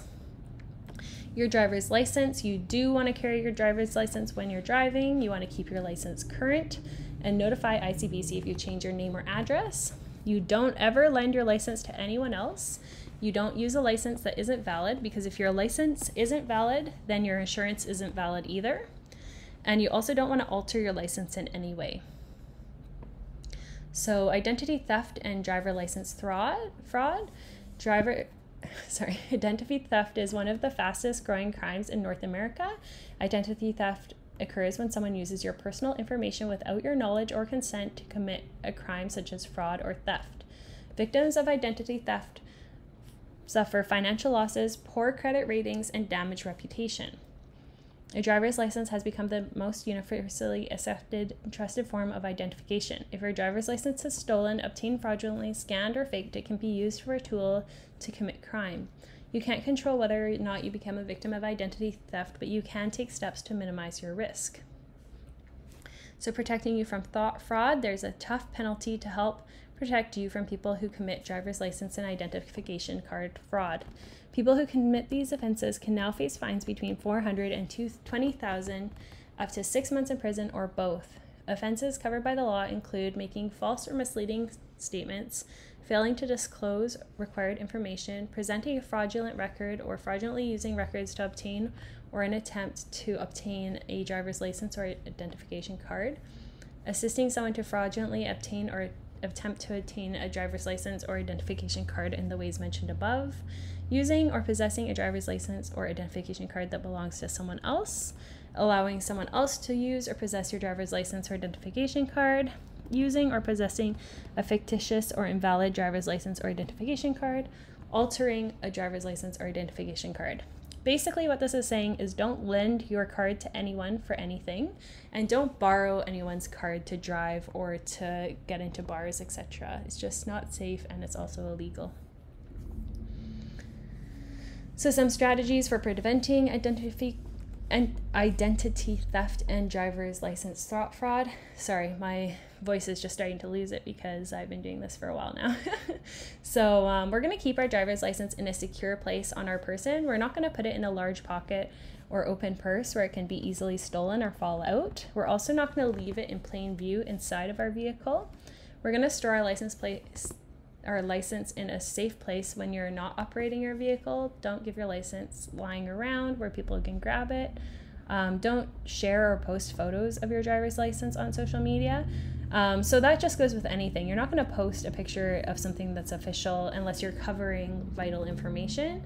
For example, do you really want the internet to know your address and to know your height, your weight, your eye color, all of the things that they need for stealing your identity, especially. So like if you're going to take a picture, just cover the information with your hand, or just don't do that at all. Make sure that you get your driver's license back immediately. So if you're giving it to someone to verify your identification, just make sure that you're actually getting it back. And keep a list of your driver's license and credit cards in a safe place in your home. So for example, I have a picture of mine on my phone, and that's just because if I was to lose my driver's license and I was to get pulled over or need it for something, then at least I do have that photocopy of it. But again, just be aware that your phone isn't a safe place either. Back in the day, it looks like they used to photocopy them or write down the numbers. That's also an option if you're old school. If you lose your driver's license, you want to report that loss immediately to the police and also to ICBC. It's not as scary as it sounds to report it to the police. You basically just call them, say that you lost your driver's license, give them your name, and then if it comes up, they'll give you a call and return it to you. If you find yourself in the unfortunate position of being a victim of identity theft, in addition to immediately notifying the police, also report the incident to Phone Busters National Call Center. And there's a number here. Again, this book is fairly old. I don't know if this still exists, but if it did, the police would also tell you to do that as well. So warning, a vehicle license plate must carry an unexpired decal to show that it is insured. A driver caught without current insurance can face a larger fine. So yeah, we need to insure our vehicles, obviously. So as a driver, you need to ensure that your vehicle has a valid and current license plate as well as adequate insurance. ICBC's basic auto plan coverage ensures that every BC motorist carries a minimum amount of liability insurance as well as insurance to help if they are involved in a motor vehicle crash, including injury or death. This system protects British Columbians because virtually all of BC motorcyclists carry at least a minimum amount of insurance. So you may have heard that some places in the US, like some states, don't enforce this. So then if there is damage to their vehicle or themselves, they may not be covered.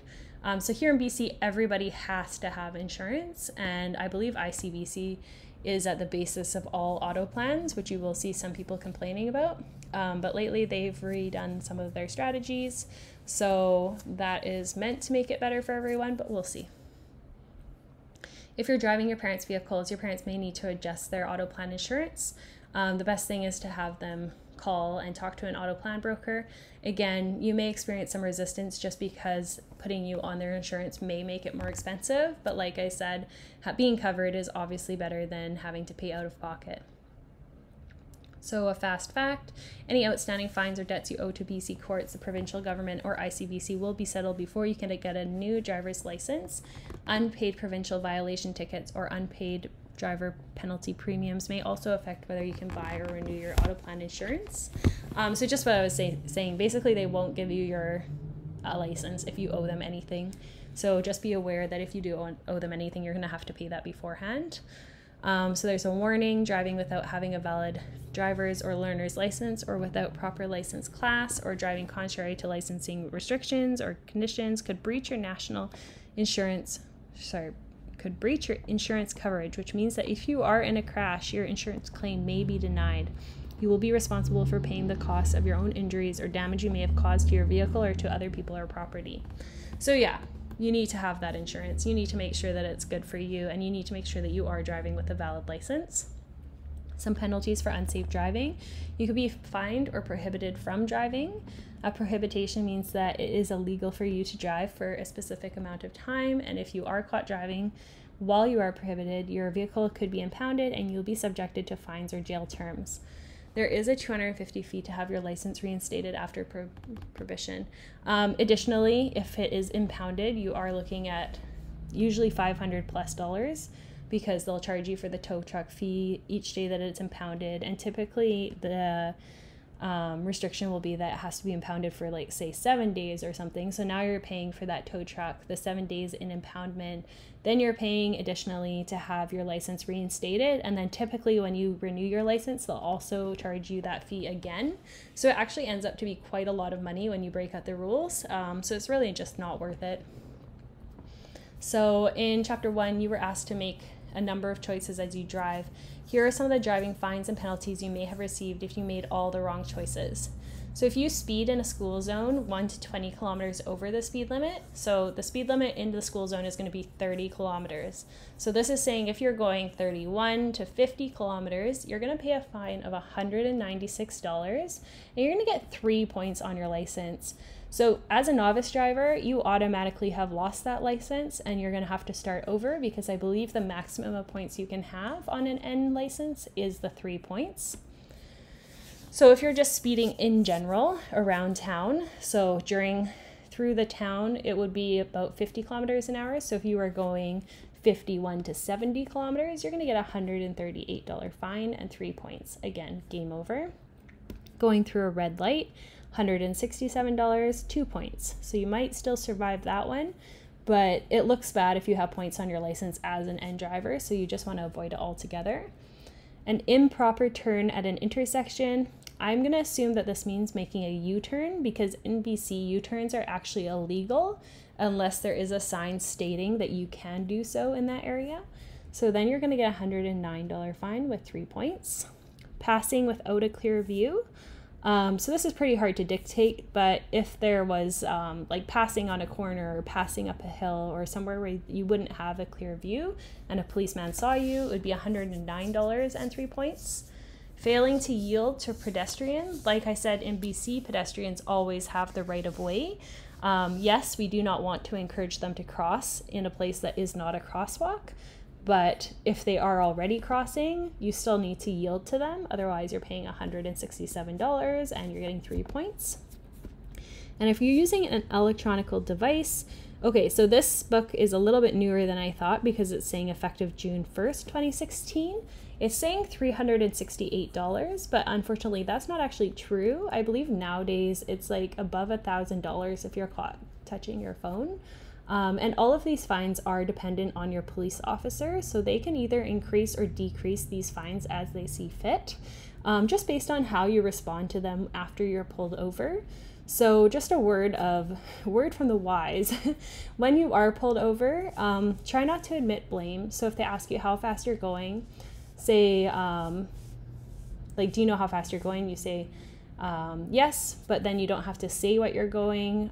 For example, if they say, do you know why I pulled you over? You can say no and just see what they say. It's basically how you would handle the situation if you were a child doing something wrong. You want to try to stay out of trouble, right? So you're going to be respectful. You're going to try to learn from the situation and just try to work with the police officer. If you're very resistant, you're probably going to get the highest fine possible, and at the end of the day, that's just going to ruin your life and not theirs. So just be smart. Try not to get pulled over, obviously, but if you do, just be respectful and aware of what might have gone wrong there. So the fine includes the 15% victim surcharge levy. Your passenger would also receive a $167 fine if they refuse to wear their seatbelt. And if your passenger is under 16, you would receive the fine. And most fines are reduced by $25 if paid within 30 days. So this is just saying that the seatbelt fine is no longer on the driver unless they're a minor. So if they're under 16, then the fine would still go on you. But if you're driving with your friend, they're refusing to put on their seatbelt, they are going to receive that fine. So that's, again, a way that you can convince them to wear the fine. Just be like, well, it's no sweat off my back. You're the one that has to pay if we get pulled over. And then they're going to be like, oh, fine, I'll just put it on. So money can be quite the motivator. But yeah, so most fines, they do decrease if you pay them within 30 days. Something to be mindful of is if you really, really, really don't think that you deserve that ticket, you can challenge that ticket. And that's something that you can look into. But most of the time, even with parking tickets, I'm just going to pay it right away because then at least you're getting a discounted price. In addition to any fines at the time of your driving offenses, you'll also receive a driver penalty point form from ICBC. The bill is based on the number of points that you have accumulated driving during the year and is issued because people with driving offenses are more likely to be involved in a crash. Your 17 points would cost you over $2,500 and your driver penalty point bill. So it's important not to get points on your license because it does increase the price of your insurance.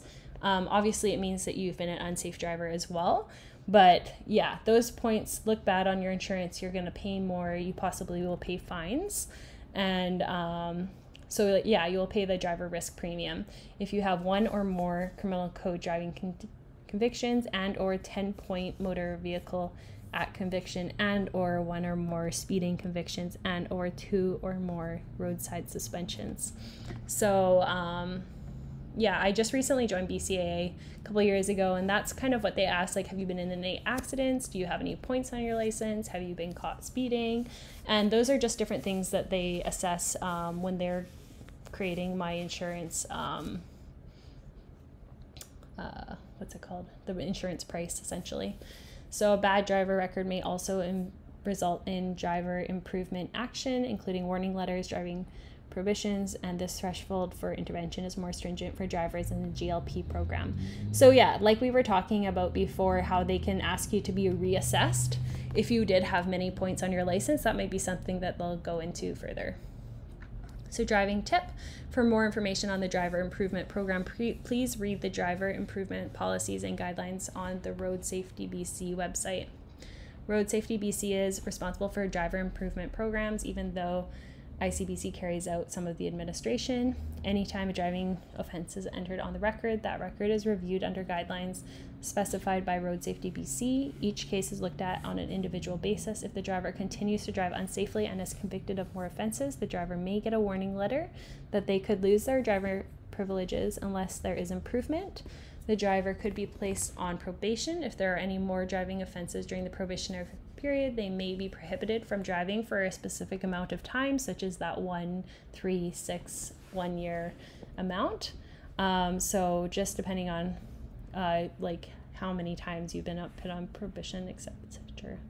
If the driver rapidly accumulates offenses, a driving prohibition may be initiated without previous warnings. So yeah, basically just depending on what it is, they're going to control your safety because it's Road Safety BC. I'm just going to scroll ahead and see how much longer is left in this chapter. Oh my god. It feels like it's been going forever. So we have 3 more pages. So yeah, some penalties for impaired driving. Impaired driving remains one of the major causes of crashes in BC. It kills more than 100 people each year and 1,000 more are injured. You risk a lot by driving impaired. There are penalties under the BC Motor Vehicle Act and under the Criminal Code of Canada. Immediate and severe penalties apply if you drive with a certain amount of alcohol or drugs in your system. If you refuse to provide a breath sample, so you may be prohibited if a police officer considers your ability to drive to be affected by drugs or alcohol if you do not have a BAC level of over 0.8 or a BDC level of 2 nanograms or more of THC. So yeah, if a police officer believes that you're impaired and you refuse to blow in the breathalyzer, then you may have severe penalties. Again, as a learner or an end driver, you're not allowed to have any of these in your system, so that shouldn't be a problem providing a breath sample. BC is now tougher drinking and driving laws. You can count on penalties adding up to $600 to $4,000, even if it is the first time you are caught. There's more information here on icbc.com, but essentially when you're caught drinking and driving, there's a bunch of different things that they've put in place to prevent this. So for example, you may have to install a breathalyzer in your car. If you do not have a vehicle, don't think that that's a loophole. They'll get you to install in your parents' car. And this device is quite expensive to put in, as well as they'll make you take classes to kind of gauge your, I guess, attitude towards the incident. And then additionally, you're going to be paying fines when you renew your license, and you're going to be paying that driver premium for being a reckless driver, etc. I mean, take an Uber, call mom, take a taxi. It's just better than endangering yourself, others, and essentially paying all of these penalties. Criminal code penalties. If you're convicted of a criminal code driving offense for impaired driving due to alcohol or drugs, you're looking at some very serious penalties, which could include a lifetime driving prohibition and some time in jail. So again, this is not information that's going to be on your test. It's just information for you to know. And it's kind of information meant to scare you from doing illegal activities. And I mean, if it is scaring you, I guess it's doing its job. Yeah, drive safe, don't drink and drive, don't do drugs and drive, and you'll be fine. But some extra information here. If it's your first attempt, I think all of this has changed, honestly, because I know that they keep getting more and more firm with this. But yeah, you can spend pretty much up to 10 years to a lifetime, either prohibited, fined, or in jail due to different things that you may have done. But yeah, just avoid it altogether. There's other options at the end of the day. You can even walk home or sleep on the side of the road. So like, just don't even go into that, essentially. Some penalties are strict when you're in GLP. If you violate the zero blood alcohol or zero blood drug concentration restriction, you may be subject to various penalties, including immediate roadside suspension, prohibition, a fine, driver penalty points, and or leaving your vehicle impounded. If you are prohibited from driving during the novice stage, you will lose any time you've accumulated. Again, starting back at square one. This means your license will be reinstated after prohibition. You'll start the beginning stage, and you'll need to be prohibition free for the 2 years before you're eligible to take the final test to exit the GLP. So fast fact, if you are prohibited from driving during your end stage, you'll lose any time and have to restart. Another one, if you drive while prohibited, you may face significant penalties, including a stiff fine and jail. Well, that makes sense, right? If you don't have a license and you're driving a car, that means that you're uninsured as well. So that's a big no-no here in BC. So other costs, besides the penalties listed, money, you will be convicted of impaired driving, cause a crash, your insurance claim could be denied, including claims for damage that you've caused to your vehicle and other people. So again, if you're caught impaired driving, so drinking and driving or doing drugs and driving, ICBC can actually opt not to cover you because you're not following the rules of the road. And as an insurance company, I mean, that's their easiest option because now all of that is on you. So you would have to pay for any damages that you've done to other vehicles yourself or others, just because your insurance is now void. Again, convictions can prevent you from getting certain jobs. So for example, healthcare or law enforcement, etc. This is something that can keep you from doing that. So you definitely don't want to cause unnecessary career damage. Travel, the USA is actually very strict when it comes to different things. So if you were caught drinking and driving, that could mean that you could never go to the US again. And that doesn't seem like such a big deal at times because there are other countries in the world.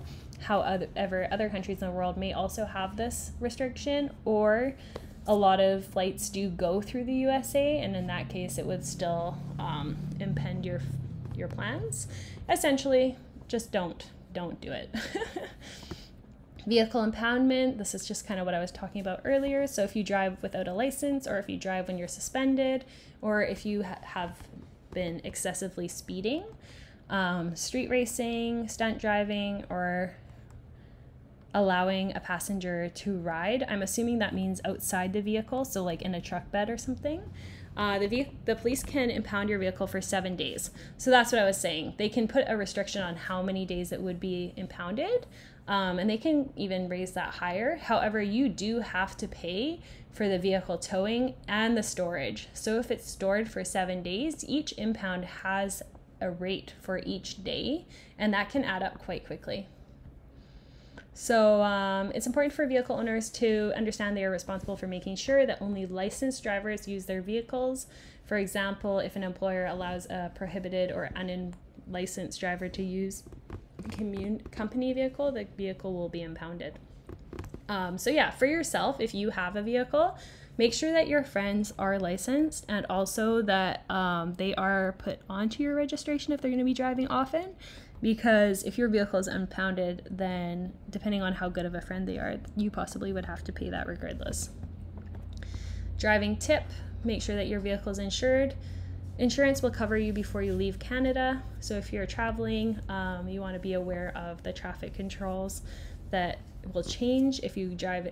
For here in Canada, we are obviously right along the US border. So if you're driving in the US, there are actually different road rules, such as you cannot turn right on a red light, and their speed is in miles instead of kilometers, which can also get you into a pickle if you're not paying attention to that. So yeah, there's just different things you'll need to know if you are driving in a different country. For example, I did drive in New Zealand, and there they drive on the other side of the road. So you just need to be aware of wherever you're going, the different speeding and road rules that you're going to need to know. Be a lifelong learner. So some people stop learning as soon as they pass their test, and some people may drive the same way that they did when they got their test, which again, you learn things as you drive. So it's important to be a lifetime learner and building on those skills that you are learning right now. So in your driving career, you may take on additional driving challenges, such as towing a trailer or driving a large recreational vehicle. So that's totally going to change the swing of it. Like I said, with a trailer, it can throw off the balance of your vehicle, and it can make it a lot more dangerous if you do not know how to load that trailer. Larger vehicles, always super scary just because the blind spots are bigger and it's an unfamiliar vehicle. Again, these are different things. Say, for example, the first time I drove a large recreational vehicle was when I drove a huge moving truck that was 17 feet long. I definitely drove around the parking lot a couple times just to make sure I got the feel of things. Again, that's something you can do, whatever you need to benefit yourself in being a safe driver. And again, if you drive a friend's car or something like that, it's going to be a different vehicle. You're going to need to be able to be quite versatile. So some strategies for sharpening your skills: ask feedback. So ask a friend to watch your driving and give you suggestions for improvement. Know your vehicle, know all the controls, and you can also look at your owner's manual or watch like a YouTube video about your car. You want to keep up with driving guides, so pick up a copy of the current guide to make sure you're up to date. Right now I'm just using the online PDF that I got at ICBC, so that's another option. Take advanced training. So back in the day, they used to have a defense driving skill course.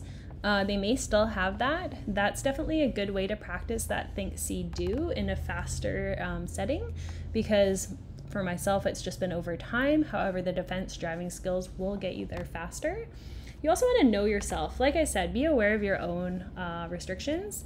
You may be experiencing physical and mental changes that affect your driving, and be aware of that condition. If you do have a condition, you want to have regular medical checkups as well. I am also an observer, so if I notice that someone's driving better than me or using a better strategy than I use, I will try that, because at the end of the day, it's all about your own improvement. So we are at chapter 10, but this is quite a long video, so I think I'm just going to roll straight into chapter 10 and call it a day, because I know that this one's quite short. So this is just more information.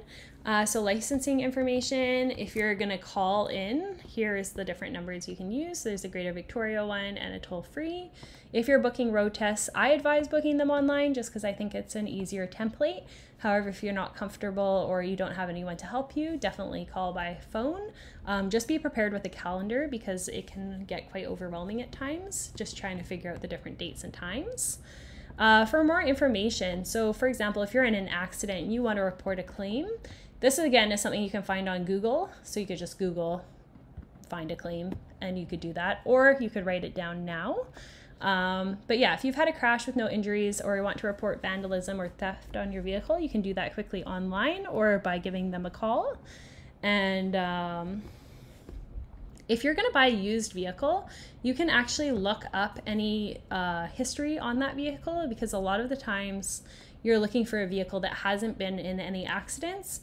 One, for the fact that it may not have that, like, any damage that you have to be concerned about, but also just for your own insurance purposes, typically they want it to be a undamaged vehicle, and this is always good to know. So there's a number here you can call. Some website addresses here, the ICBC one, Justice Laws, Ministry of Transportation and Infrastructure, Ministry of Public Safety and Solicitor General, Road Safety BC. Out of these ones, I would say that ICBC and the Road Safety BC are probably your best bets. The rest look like they're more for specific concerns. Again, Google is everything nowadays. You pretty much Google whatever you want to know. So I would just do that if it was myself. The internet, you can find out more information on driving. They're just giving you some keywords: safe driving, driver psychology, traffic signs, pedestrian safety, teenagers and driving, bicycle and motorcycle safety, mad rage or road rage, trucking safety, driving education, railway safety. Again, these are all things we covered in this book. If you want additional information, for sure use the internet. I noticed on YouTube there's not actually a lot of resources for learning how to drive, which is why I have done this book. If there's something that you guys like need to know about or think I might be able to help with, you can comment it down below and I'll look into it for sure. But yeah, Google's everything nowadays. Here's a bit of an index. If you want, you can look through the PDF yourself, just if there's anything you want to touch up on.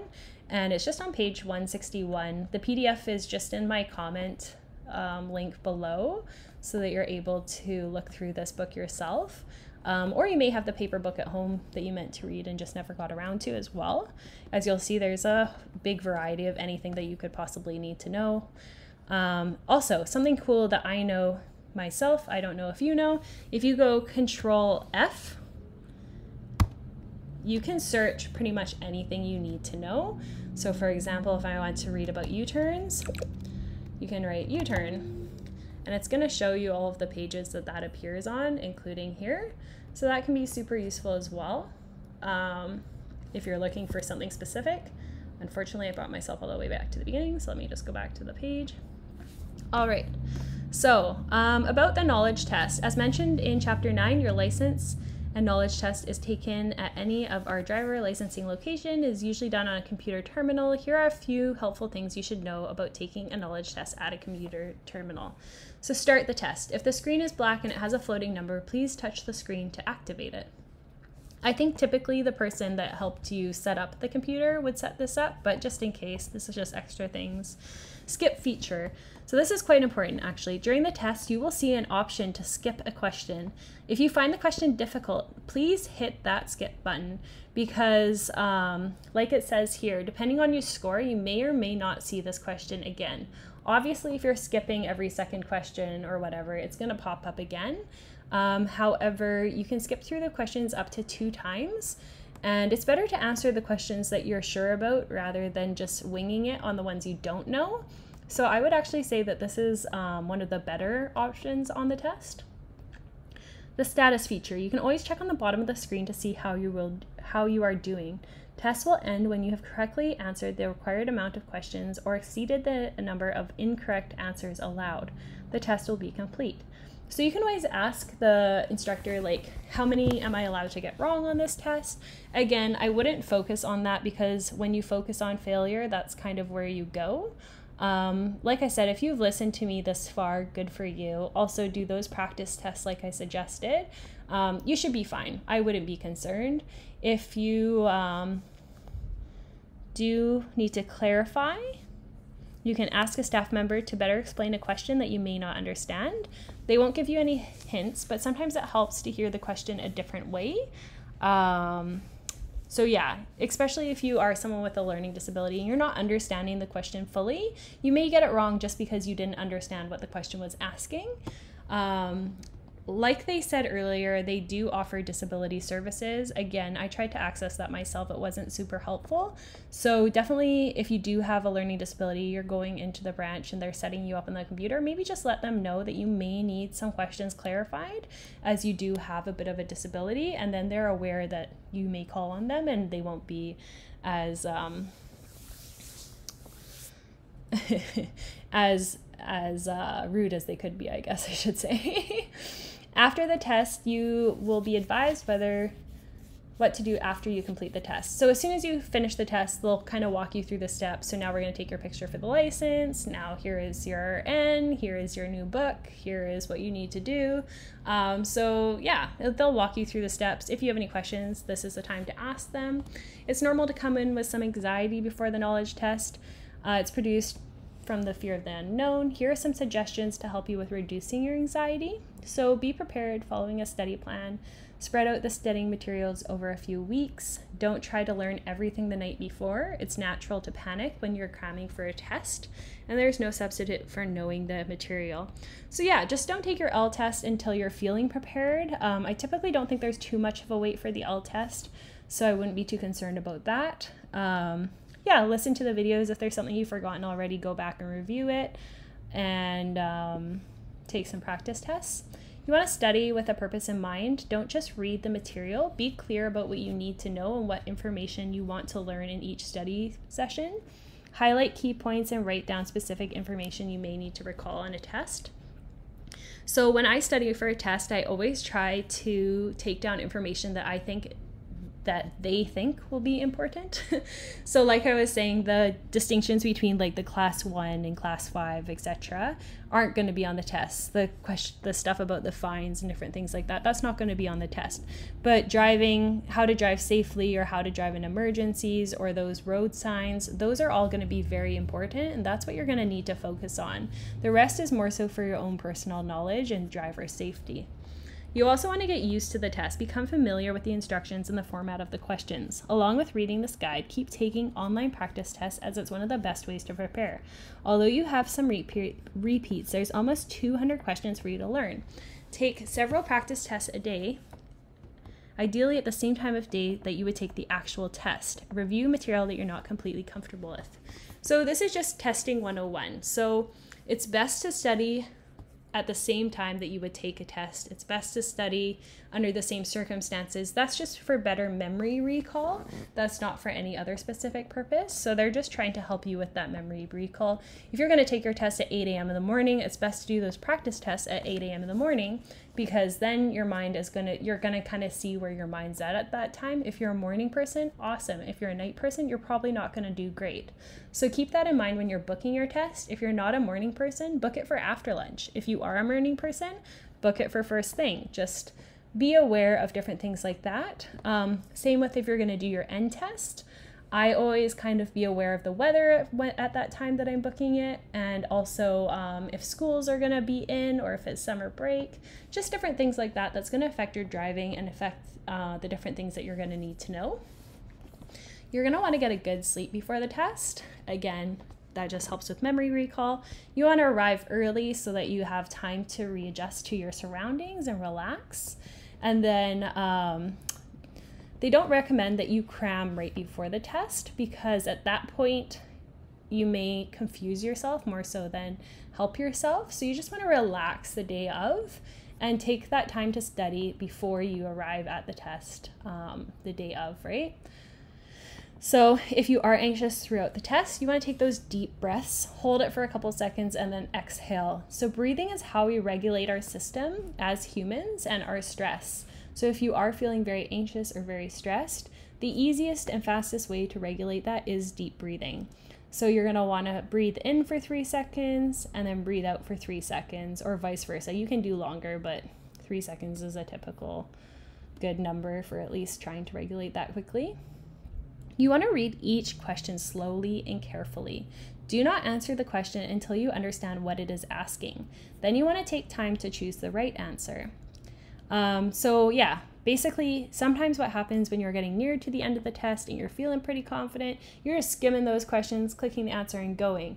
Well, these questions are meant to, test your ability, test your critical thinking. So there may be a word off, or it may, for example, those questions that add the not, so choose the not right answer.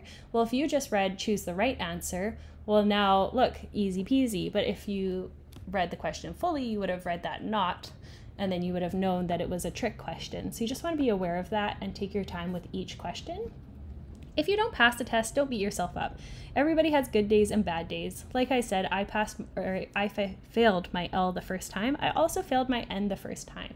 So it just depends on your anxiety levels, if you're having a good day, a bad day, but just learn from that experience. And remember, anxiety is not something that controls you. You can manage it. You are in the driver's seat.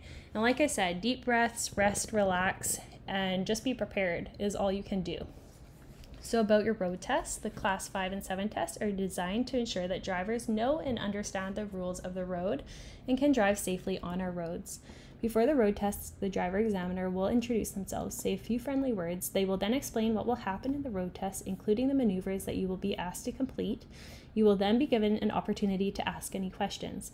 So this is what I'm saying. They'll introduce themselves and then they'll ask you if there's anything you want to ask before they begin.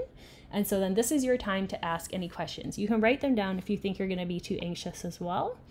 During the road test, the driver examiner will remain quiet except for to give you directions or notify you of the situation that requires your attention. Ongoing discussion during a road test may distract you. The driver examiner will not try to trick you or ask you to do anything illegal. If you are not clear about directions, please ask the driver examiner for clarification. So just be mindful when you're driving, you'll just be driving and then they'll be like, I want you to turn left at the next intersection. I want you to turn right at the next intersection, or just certain things like that. That's just how they're going to say the instructions. They're not going to tell you too far ahead of time because they want to see how you react.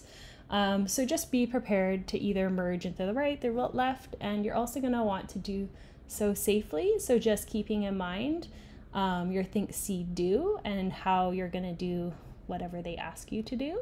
Again, they're not going to ask you to do something illegal.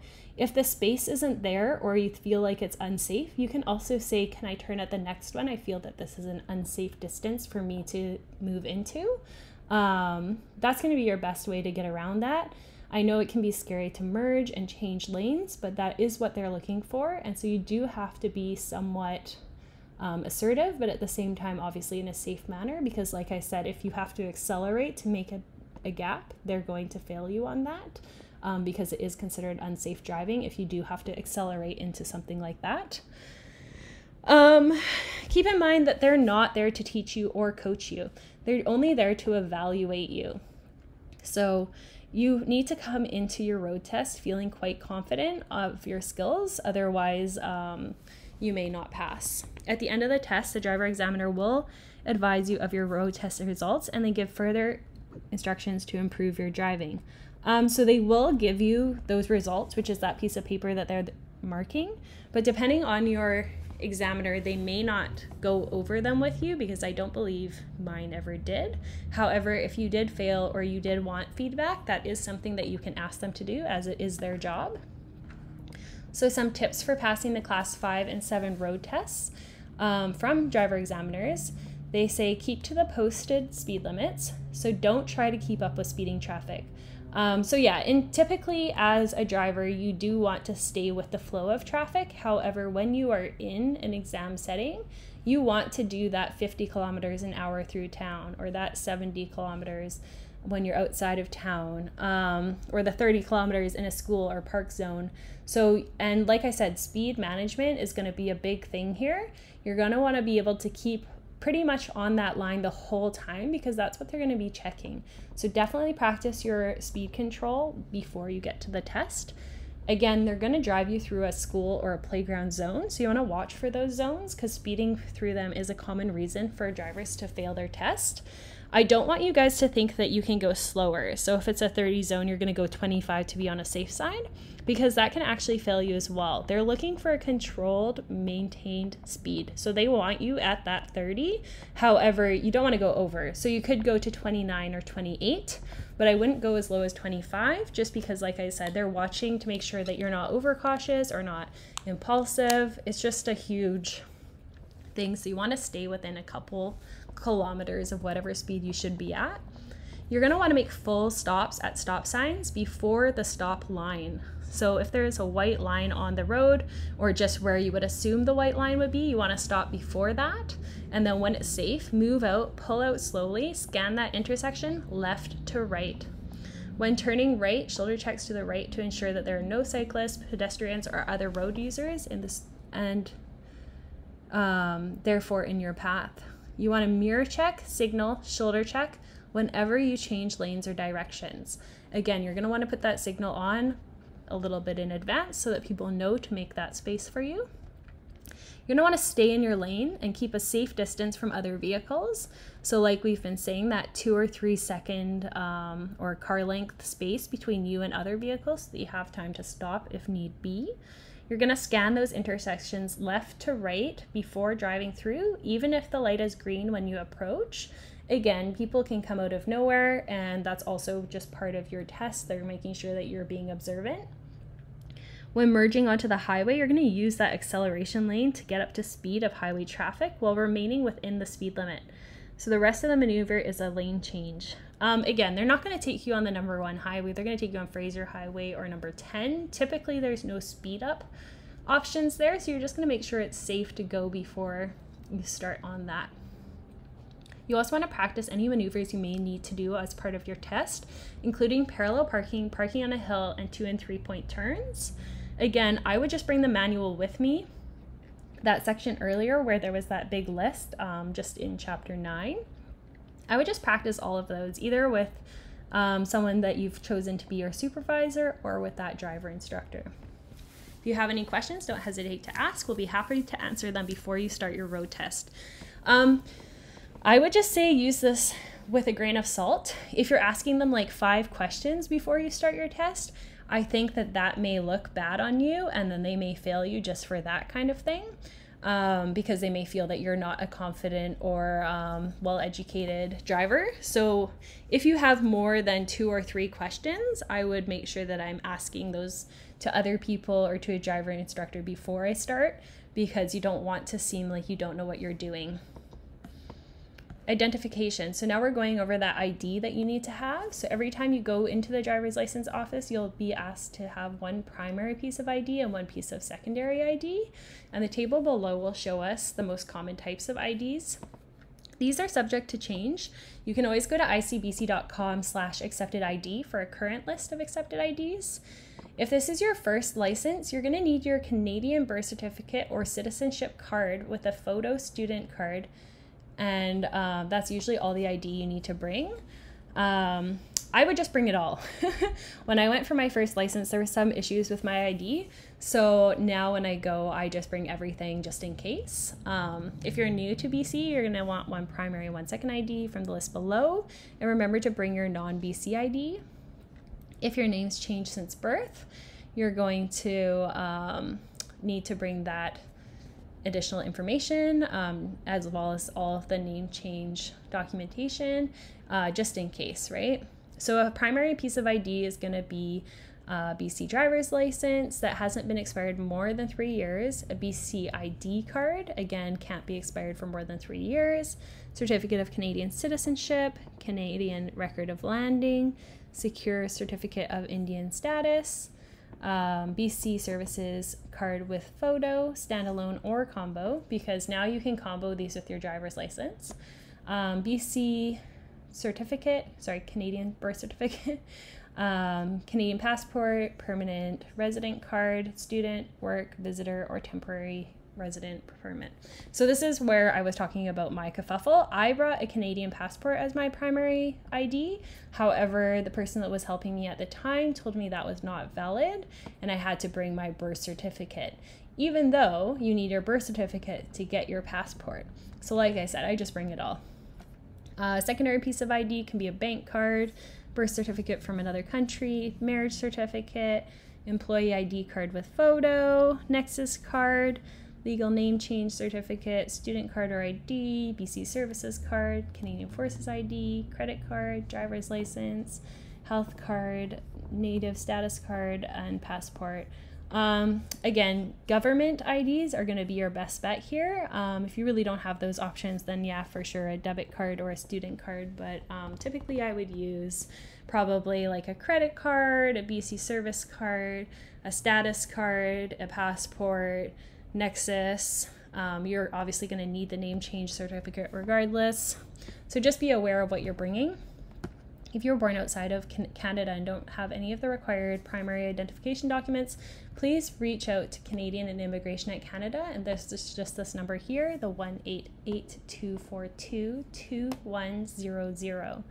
You also have a vehicle checklist. So we kind of went over this already. We'll just go over it once more. So the 10 common reasons a vehicle may not be accepted is any dash warning lights that affect the safe operation of the car, brake lights, signal lights, or headlights not working or with a badly cracked or missing lens, unsafe tires, doors or windows that aren't operating, cracked or illegally tinted windshield or windows, horn not working, gas tank or electrical charge too low, vehicle not properly licensed or insured, seat belts not working or frayed, unsafe or illegal vehicle modifications. And that brings us to the end. Woo! So great job, everyone that stuck around for this. I hope that maybe you decide to break it into 2 because if possible, I would have also done that. But yeah, I think this has pretty much covered everything you need to know. Yeah, there's not really anything I can think to add that we haven't already added. Good luck and congratulations if you passed the first time.